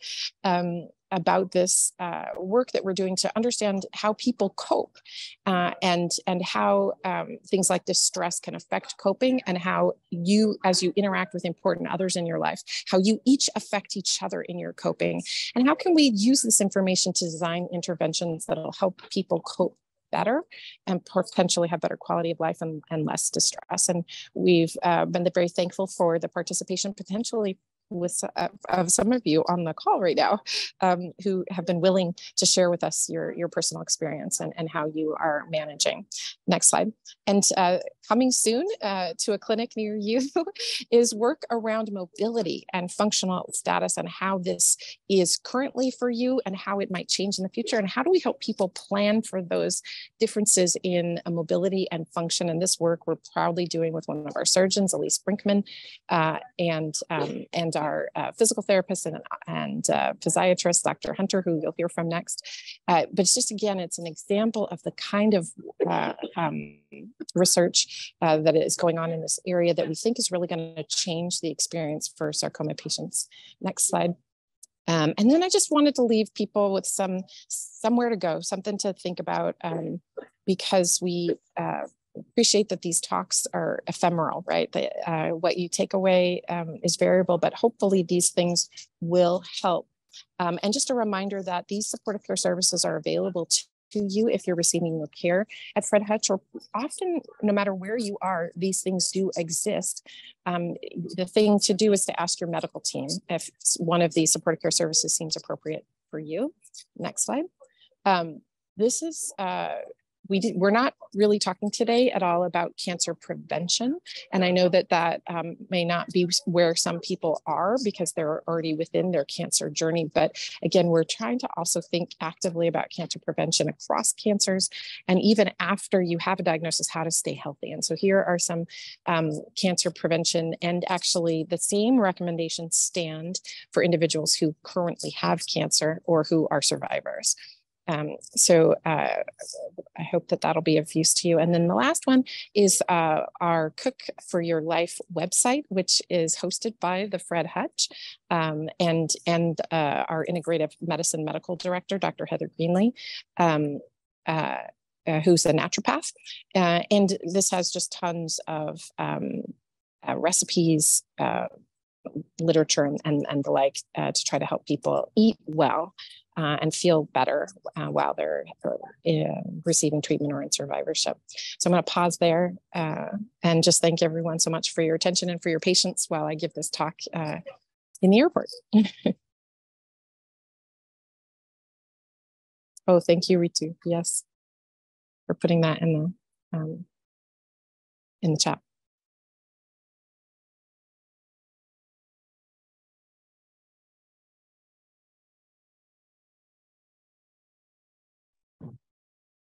I think we have a couple minutes to take a couple questions for Dr. Loggers since she has a plane to catch.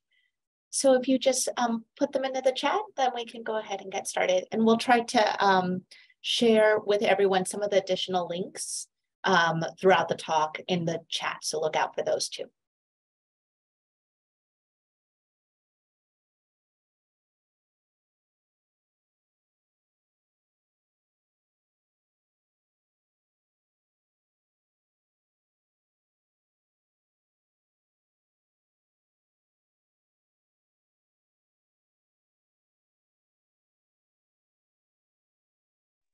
I answered everything.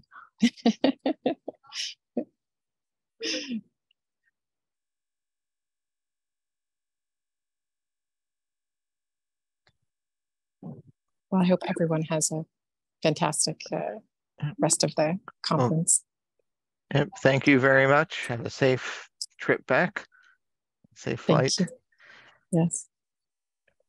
Thank you. Alrighty, so next up is Dr. Hanna Hunter, who Dr. Loggers had mentioned in her talk. But Dr. Hunter is the medical director of our rehab medicine team, and we'll talk about physical activity and exercise.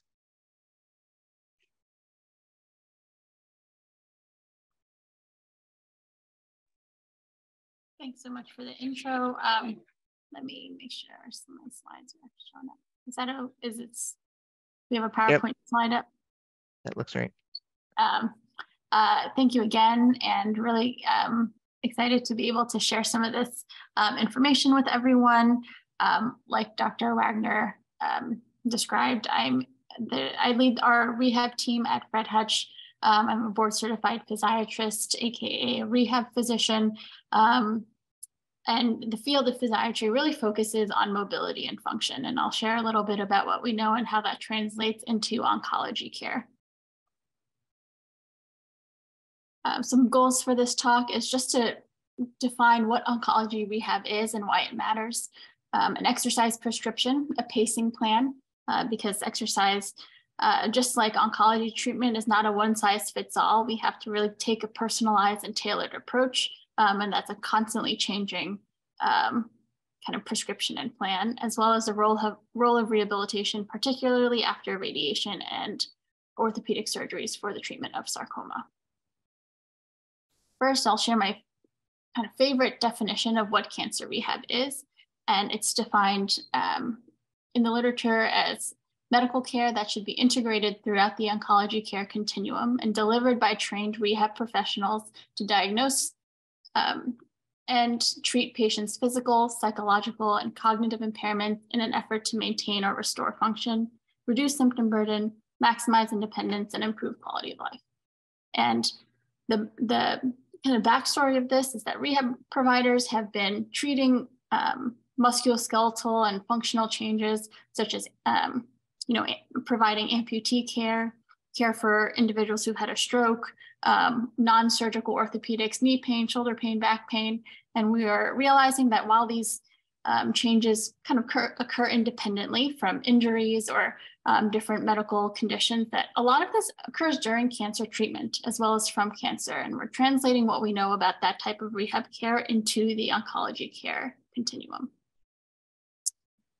I want to start with a few definitions because I think a lot of the times we interchange these words, but there's nuances in their definition, and it can become really important in terms of how we're implementing rehab plans for individuals during cancer treatment, because there are so many factors limiting our patient endurance and fatigue and just ability to do things. So we want to be really tailored and specific in the words we're using and our exercise treatment plan. So physical activity is defined as bodily movement produced by muscles that results in energy expenditure. So anything that you do that's kind of taking energy from our overall gas tank. So that can be household chores, what you do for work, versus exercise is a planned, structured, and repetitive movement that has the objective or direct objective of maintaining or improving physical fitness. And physical fitness is also this broad category of words that can include endurance, muscular strength, your body composition, flexibility. And so when we talk about patient-specific goals, we want to know, what do you want to be able to do, whether it's carry a basket of laundry, down a flight of stairs, return to work that might be labor intensive, or just improve your strength because you don't feel like you're at your baseline. So we want to use these words correctly for a plan that's tailored to you. And while I'm a huge advocate for physical activity and exercise, there are experts who've studied this field and found that it's not only important in improving physical fitness, but it's related to so many other quality of life outcomes during and after cancer treatment. And this is a fairly new and growing field of research information that we're learning. And really, it's only in the past few years that these recommendations are being integrated into oncology guidelines, and not necessarily sarcoma specific, but oncology care specific. In 2018, ACSM, which is the American College of Sports Medicine, had this roundtable discussion of experts on exercise, and they looked at all the exercise studies that have been done in cancer, patients with cancer and in survivorship. And they found that there's a particular dose that might be effective in improving these quality of life measures, as well as a direct correlation of physical activity and improving these outcomes. And that is an improvement in fatigue, improved sleep, decreased risk of falls, improving your mood, and kind of aligning with survivorship or improvement in oncology outcomes, we have to look at life beyond cancer as well. And we know that exercise plays a huge role in improving bone health and cardiovascular health, because we not only want to treat cancer within that period of time of a patient's life, but look at longevity and long-term outcomes of other things that can play a role in health-related outcomes. And the thing that I think is arguably most important is that exercise can help you do the things that you want to do. A common phrase is exercise is medicine. And so we kind of hear it from the media, we hear it from AV providers that exercise is helpful, but there's so much exercise out there. How do we know what's going to work and what's going to be helpful to a patient? So just like medicines are prescribed, I think exercise should be prescribed in terms of a dose, frequency, and most importantly, how do we know if it's working and what side effects should we look out for so that we're getting benefit, really truly like bang for your buck in terms of the exercises that you're doing rather than contributing to fatigue or pain. And this infographic is available on the Exercise is Medicine website, specifically called Moving Through Cancer. And it shows the outcomes of that roundtable discussion that was held in 2018, showing that there's strong evidence that exercise can improve fatigue, quality of life, function, anxiety, depression, and lymphedema, which is the type of swelling that can occur when the lymphatic system or lymph nodes are affected. And after looking at all these exercise studies, the dose that this expert panel came up with was 150 minutes of moderate intensity exercise and 2 to 3 times a week of strength training a week.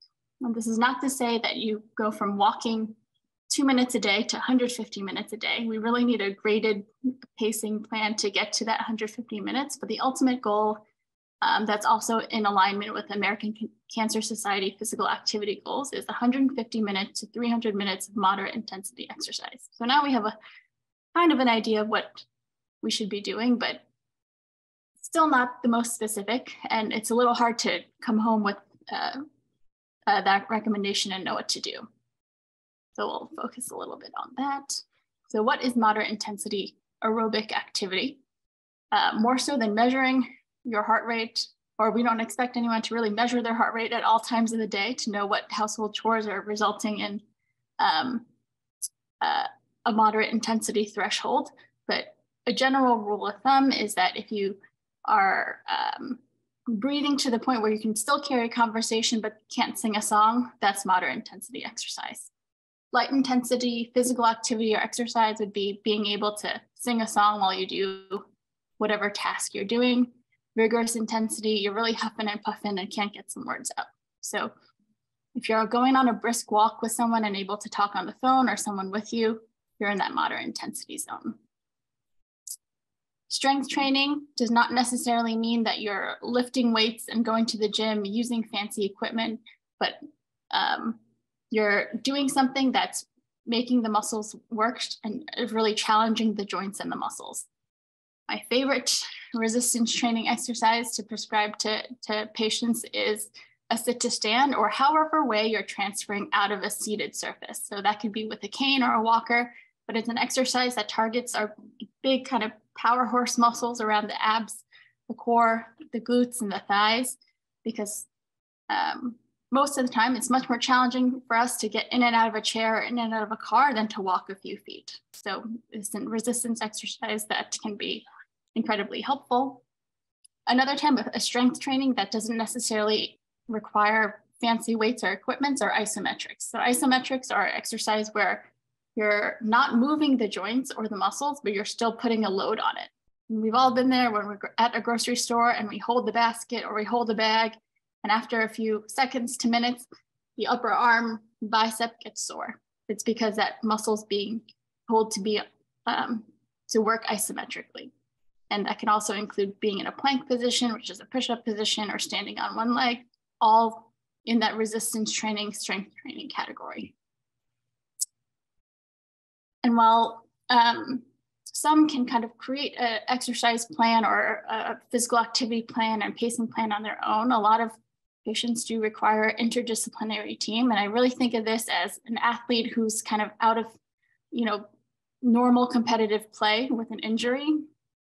They don't just come up with a rehab plan on their own, but it really requires a coach and athletic training, potentially PT and some medical doctors. And I really think a rehab team can be integral to maintaining or improving physical function during cancer treatment.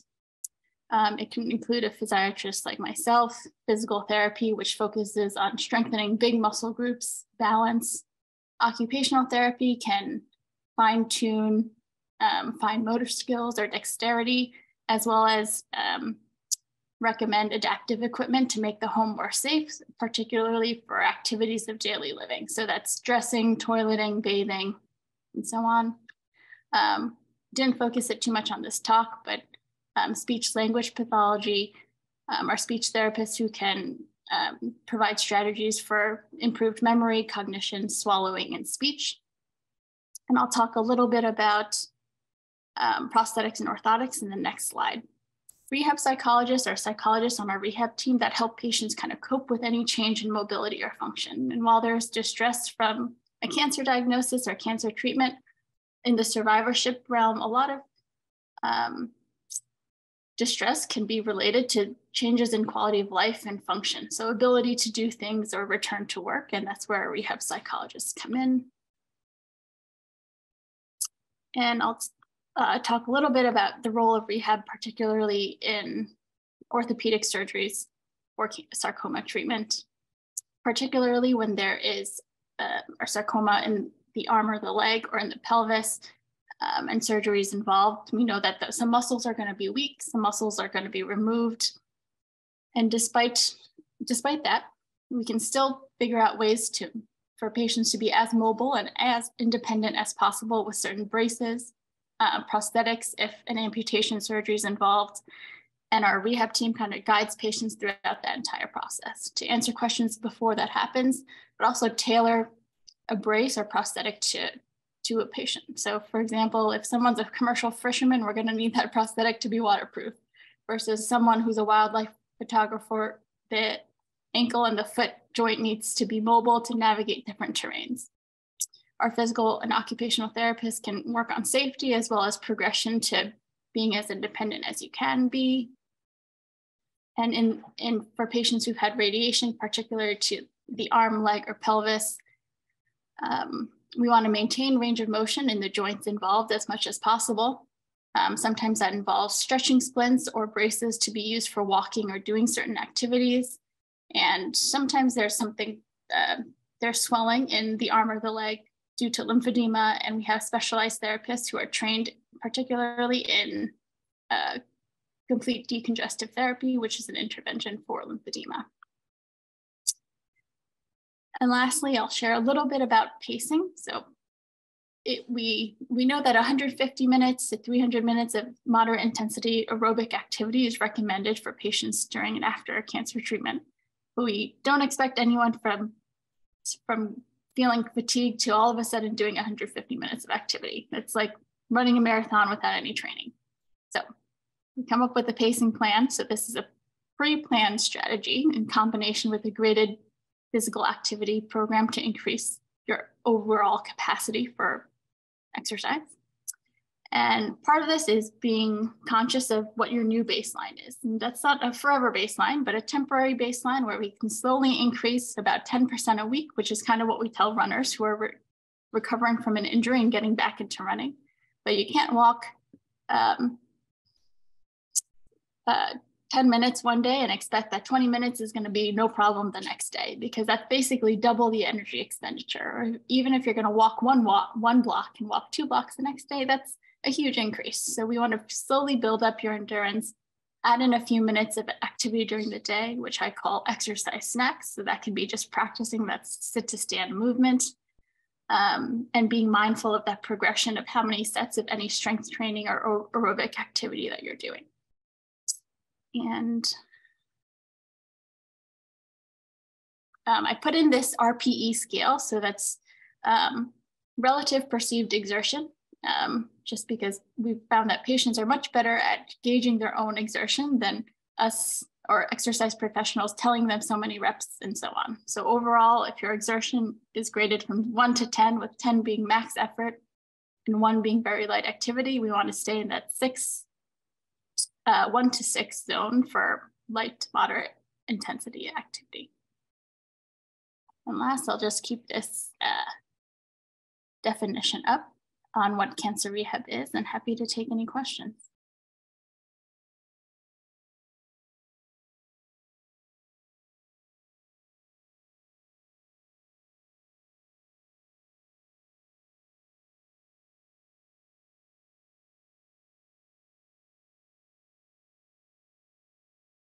You know, there was a question earlier. I was wondering if you could speak to some of the other techniques within your armamentarium, or that you help coordinate for folks that do have that very dense post-surgical, post-radiation fibrosis or scar tissue that is resulting in some of those contractions or pain or other problems.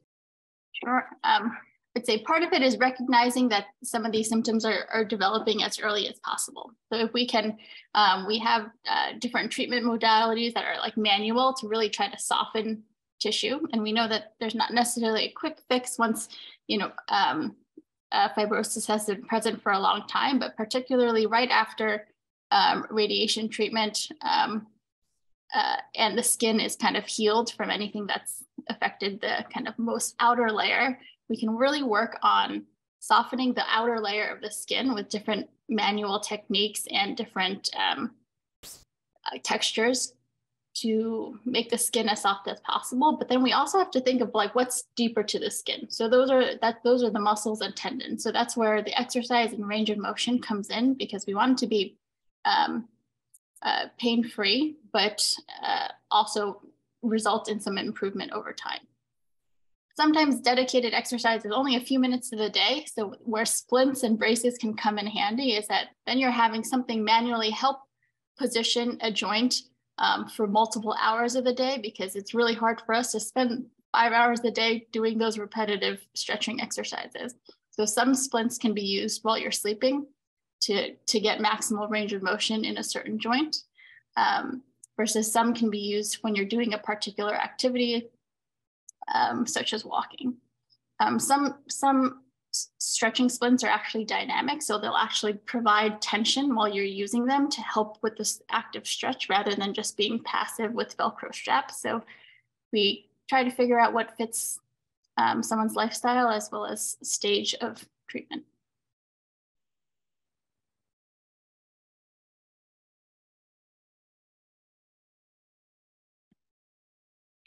Okay, there's a question that says, how do you balance RPE with risk due to AFib?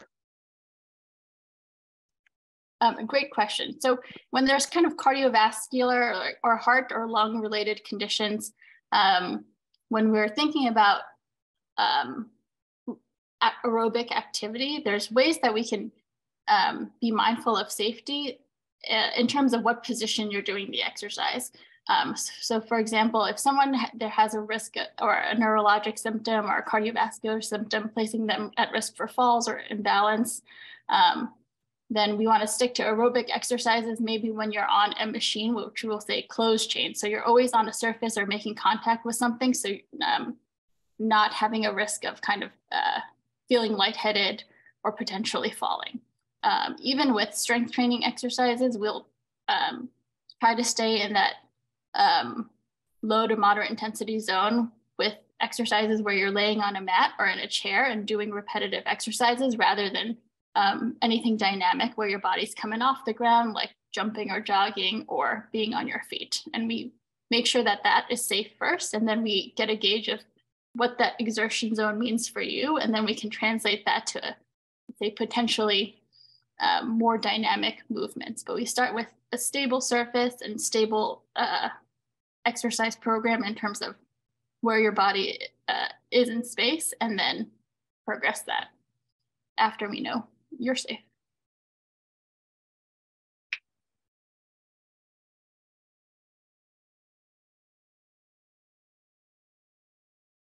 All right, well, wonderful. Thank you so much.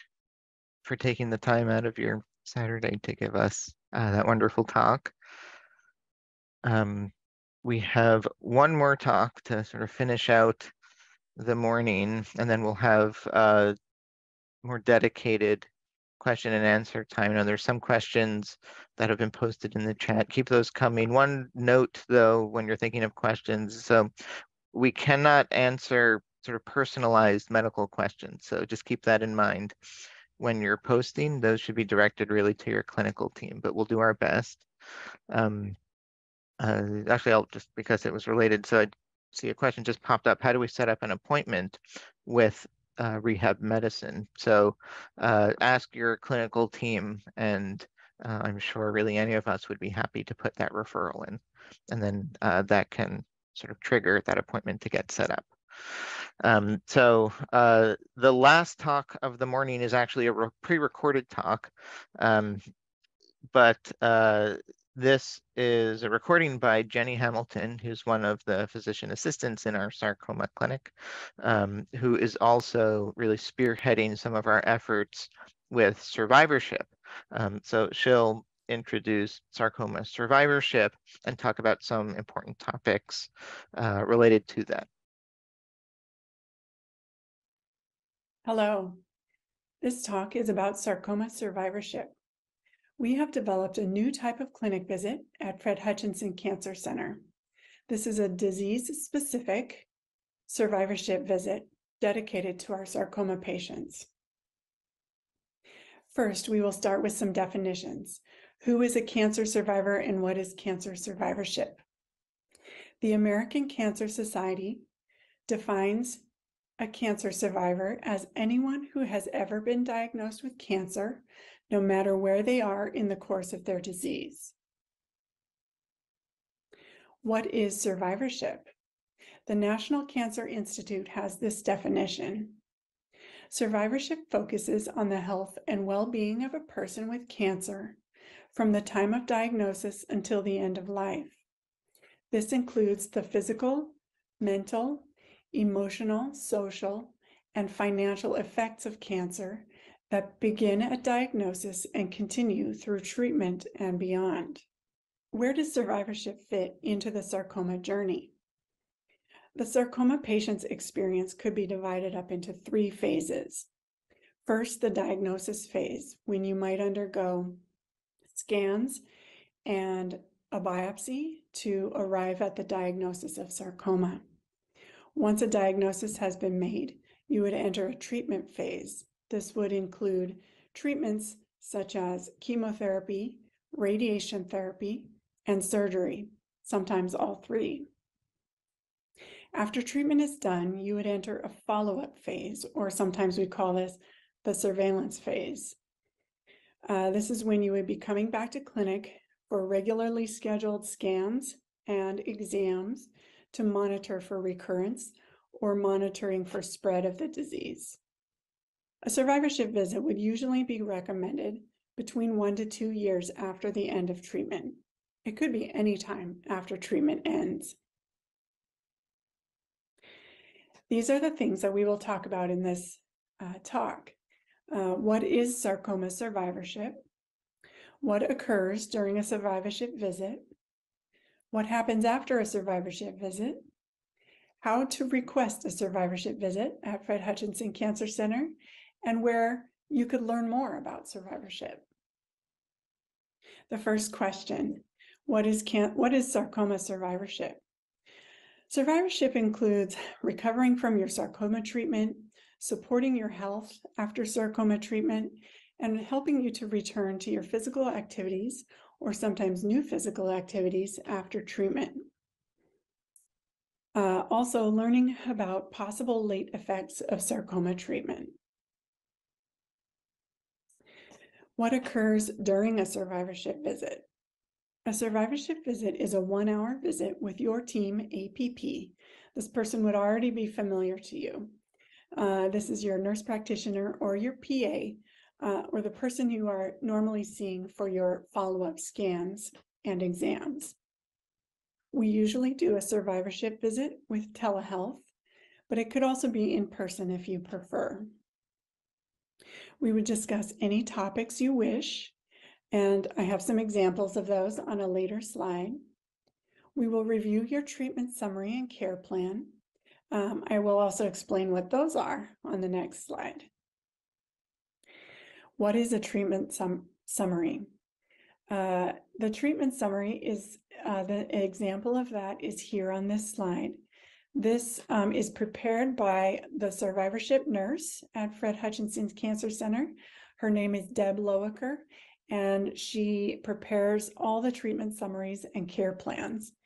The treatment summary includes the patient's general information at the top, all the team members on the care team. This would be your surgeon, your medical oncologist, and your radiation oncologist.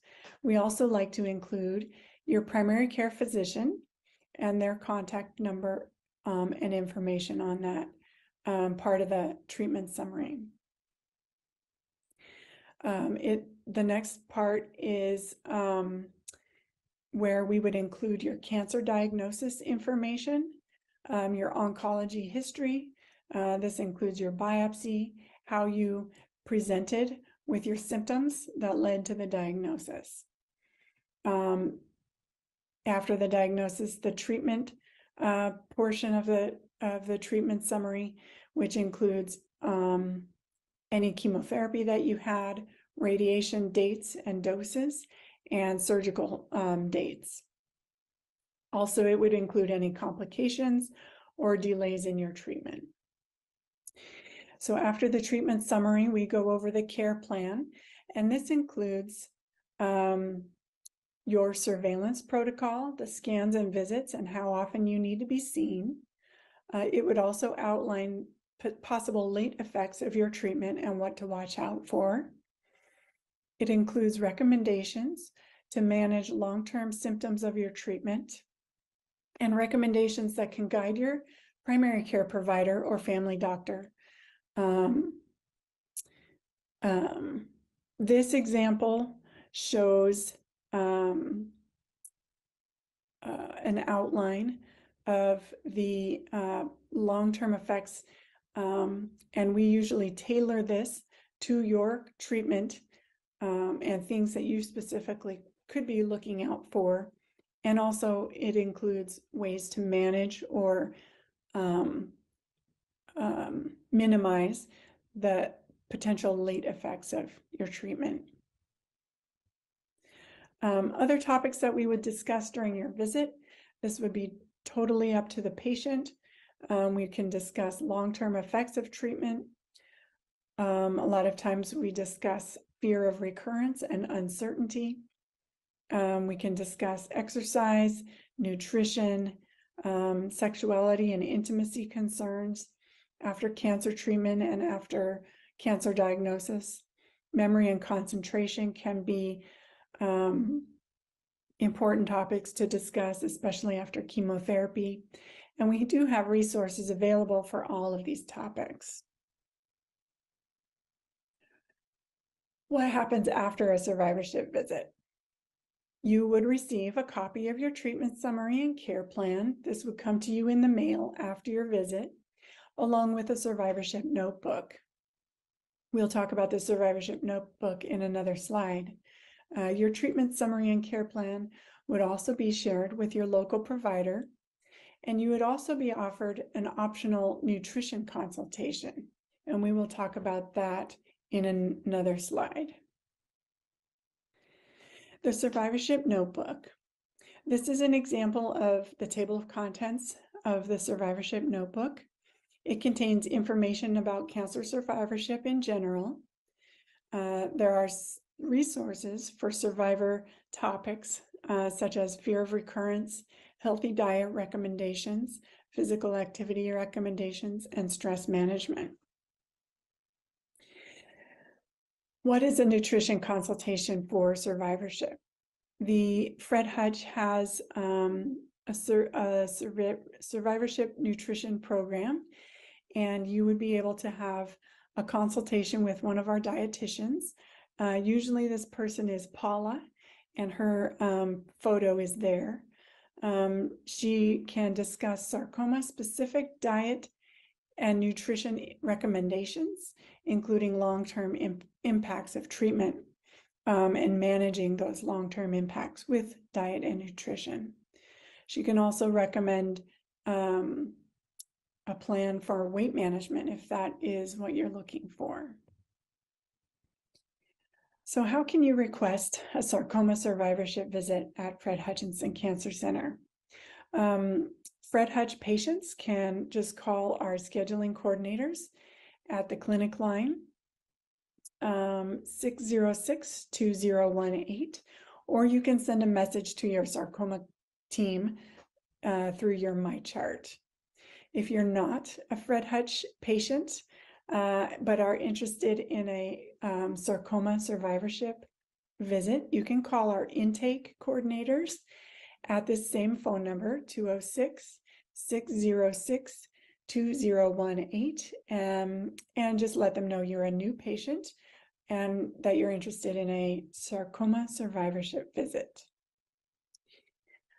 To learn more about survivorship, I will be showing you some slides that can take you to areas in the Fred Hutch website where you can learn more. This QR code will take you to the Fred Hutch Survivorship Clinic webpage. There's a lot of information and resources about survivorship on this page. If you are a sarcoma patient and you'd like to learn more about our surveillance and survivorship clinic visits, you can go to our website through this QR code. The Nutrition Services website is here, and you can watch some other videos from the nutrition providers and learn more about what they offer with the nutrition consultations. Thank you.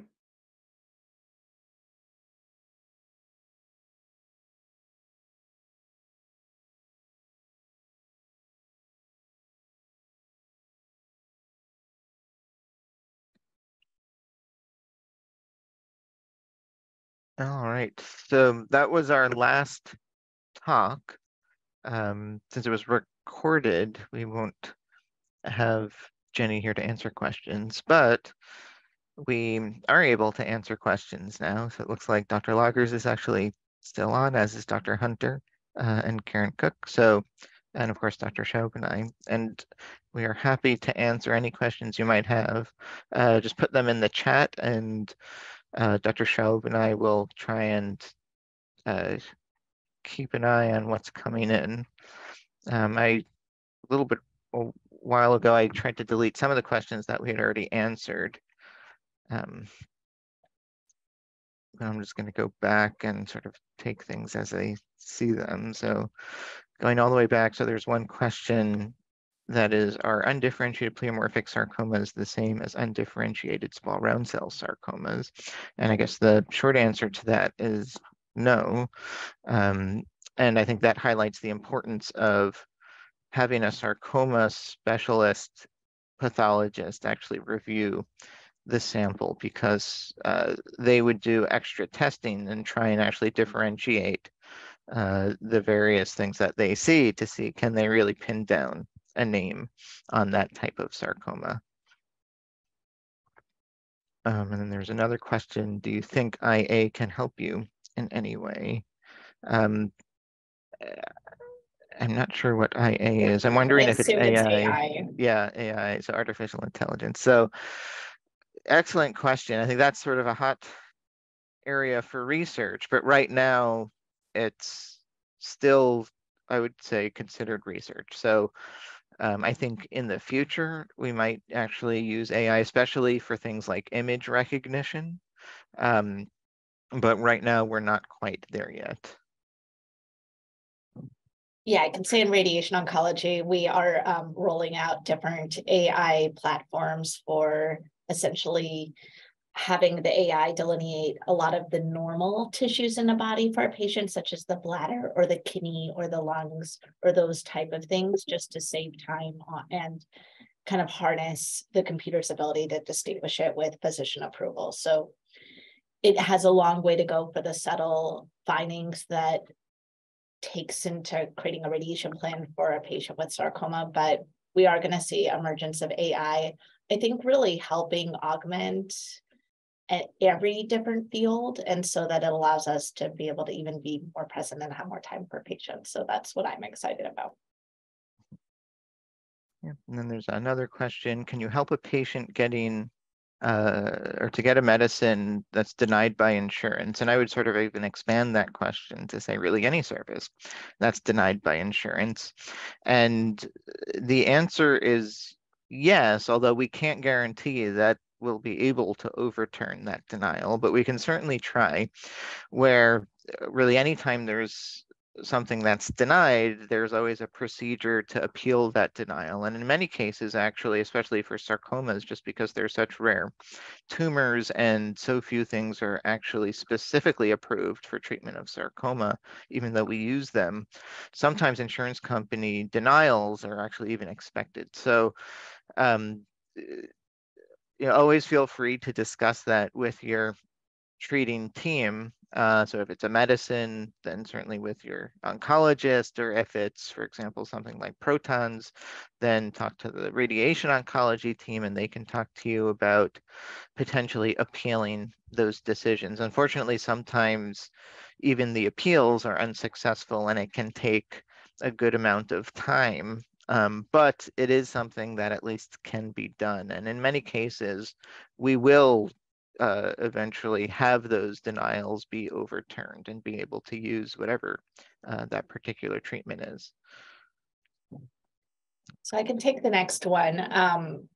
So I mentioned at the end of my talk a more pinpoint form of radiation therapy, and I'll type in for all the participants at the end. The acronym is SBRT, or stereotactic body radiation therapy. And that's essentially very high dose radiation therapy that is typically delivered to smaller tumors in locations that are often further away from kind of other structures or organs that cannot tolerate that very, very high ablative dose of radiation that we deliver in as few as 3 to 5 treatments. The most common type of situation that we use this for are for sarcoma tumors that have spread to the lung, typically when they are smaller, usually somewhere less than 1 to 3 centimeters, and often when they're not touching one of the for example, the swallowing tube, esophagus, or some of the very nearby airways.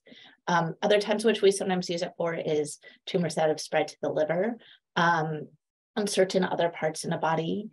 So we definitely do take that into account when we're looking at what type of radiation might be best. It can be nice because it then tends to have very good low control rates in the long run, from a patient perspective, it's just few treatments, which is nice, and the side effects in general that patients typically experience are quite mild.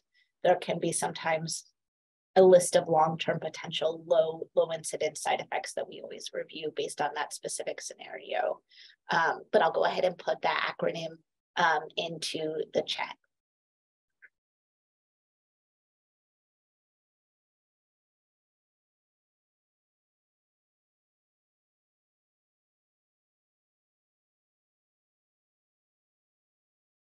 Dr. Wagner, you're on mute. Yep, just noted. So again, if you have any questions, put them in the chat. I think we actually answered most of them. There are a few that are sort of more specific to certain people's specific sort of situations. And I really would encourage you to bring those questions to your treatment team. We're just trying to keep things somewhat anonymous as much as we can here.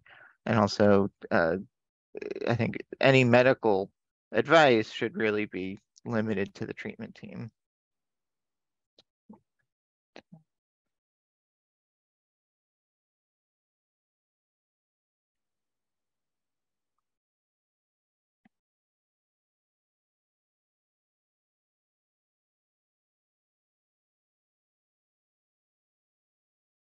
All right, so there's a question: would patients with no evidence of disease but on lifelong maintenance therapy benefit from the survivorship clinic? And I would say yes, probably, potentially. So certainly talk to your treatment team if that would be appropriate. It sounds like it certainly could be. And as long as they agree that it sounds like that survivorship clinic visit would be appropriate, then we can help set up that appointment.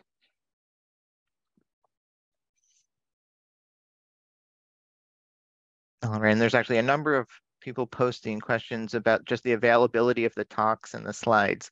So we will send out a link with the recording of the slides, and we'll try and gather at least as many of the presentations themselves for those of you who would like a copy of the slides. I'm not sure if we'll be able to get all of them, but we'll send out what we can collect. But certainly these talks have all been recorded, and we will send you the link for how to access that. And then also just another reminder, there is a link that Ritu posted into the chat for feedback. We definitely want to hear what your thoughts are and how we can improve for the next time. Absolutely. This is for you. And so we just want to figure out how we can better help. And there's a question, how can we copy the chat? I don't think we can, but we can at least put in the relevant or most relevant links that have been included, like for example, for the Northwest Sarcoma Foundation, for the Sarcoma Foundation of America, and make sure that those are included and along with the survey. So those will be included in the email.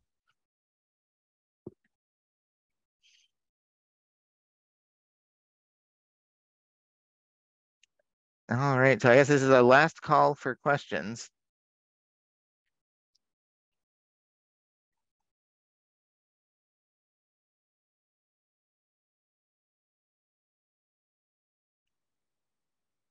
All right, well, I'll let Dr. Schaub have the final word. All right, well, thank you everyone. And I will let you, we're in a radiation oncology building, we have no windows. So I will let you all enjoy your day, and I hope the sun will be coming out. I'm not 100% sure. And please have a low threshold though, for some of those questions that did come in, to ask any of us on your clinical team, should a referral be helpful to those different teams that you got introduced today and heard about, and we're always happy to work with you to figure it out. Thank you. All right, and thank you to all of our speakers. Appreciate your time. All right, well, have a good weekend.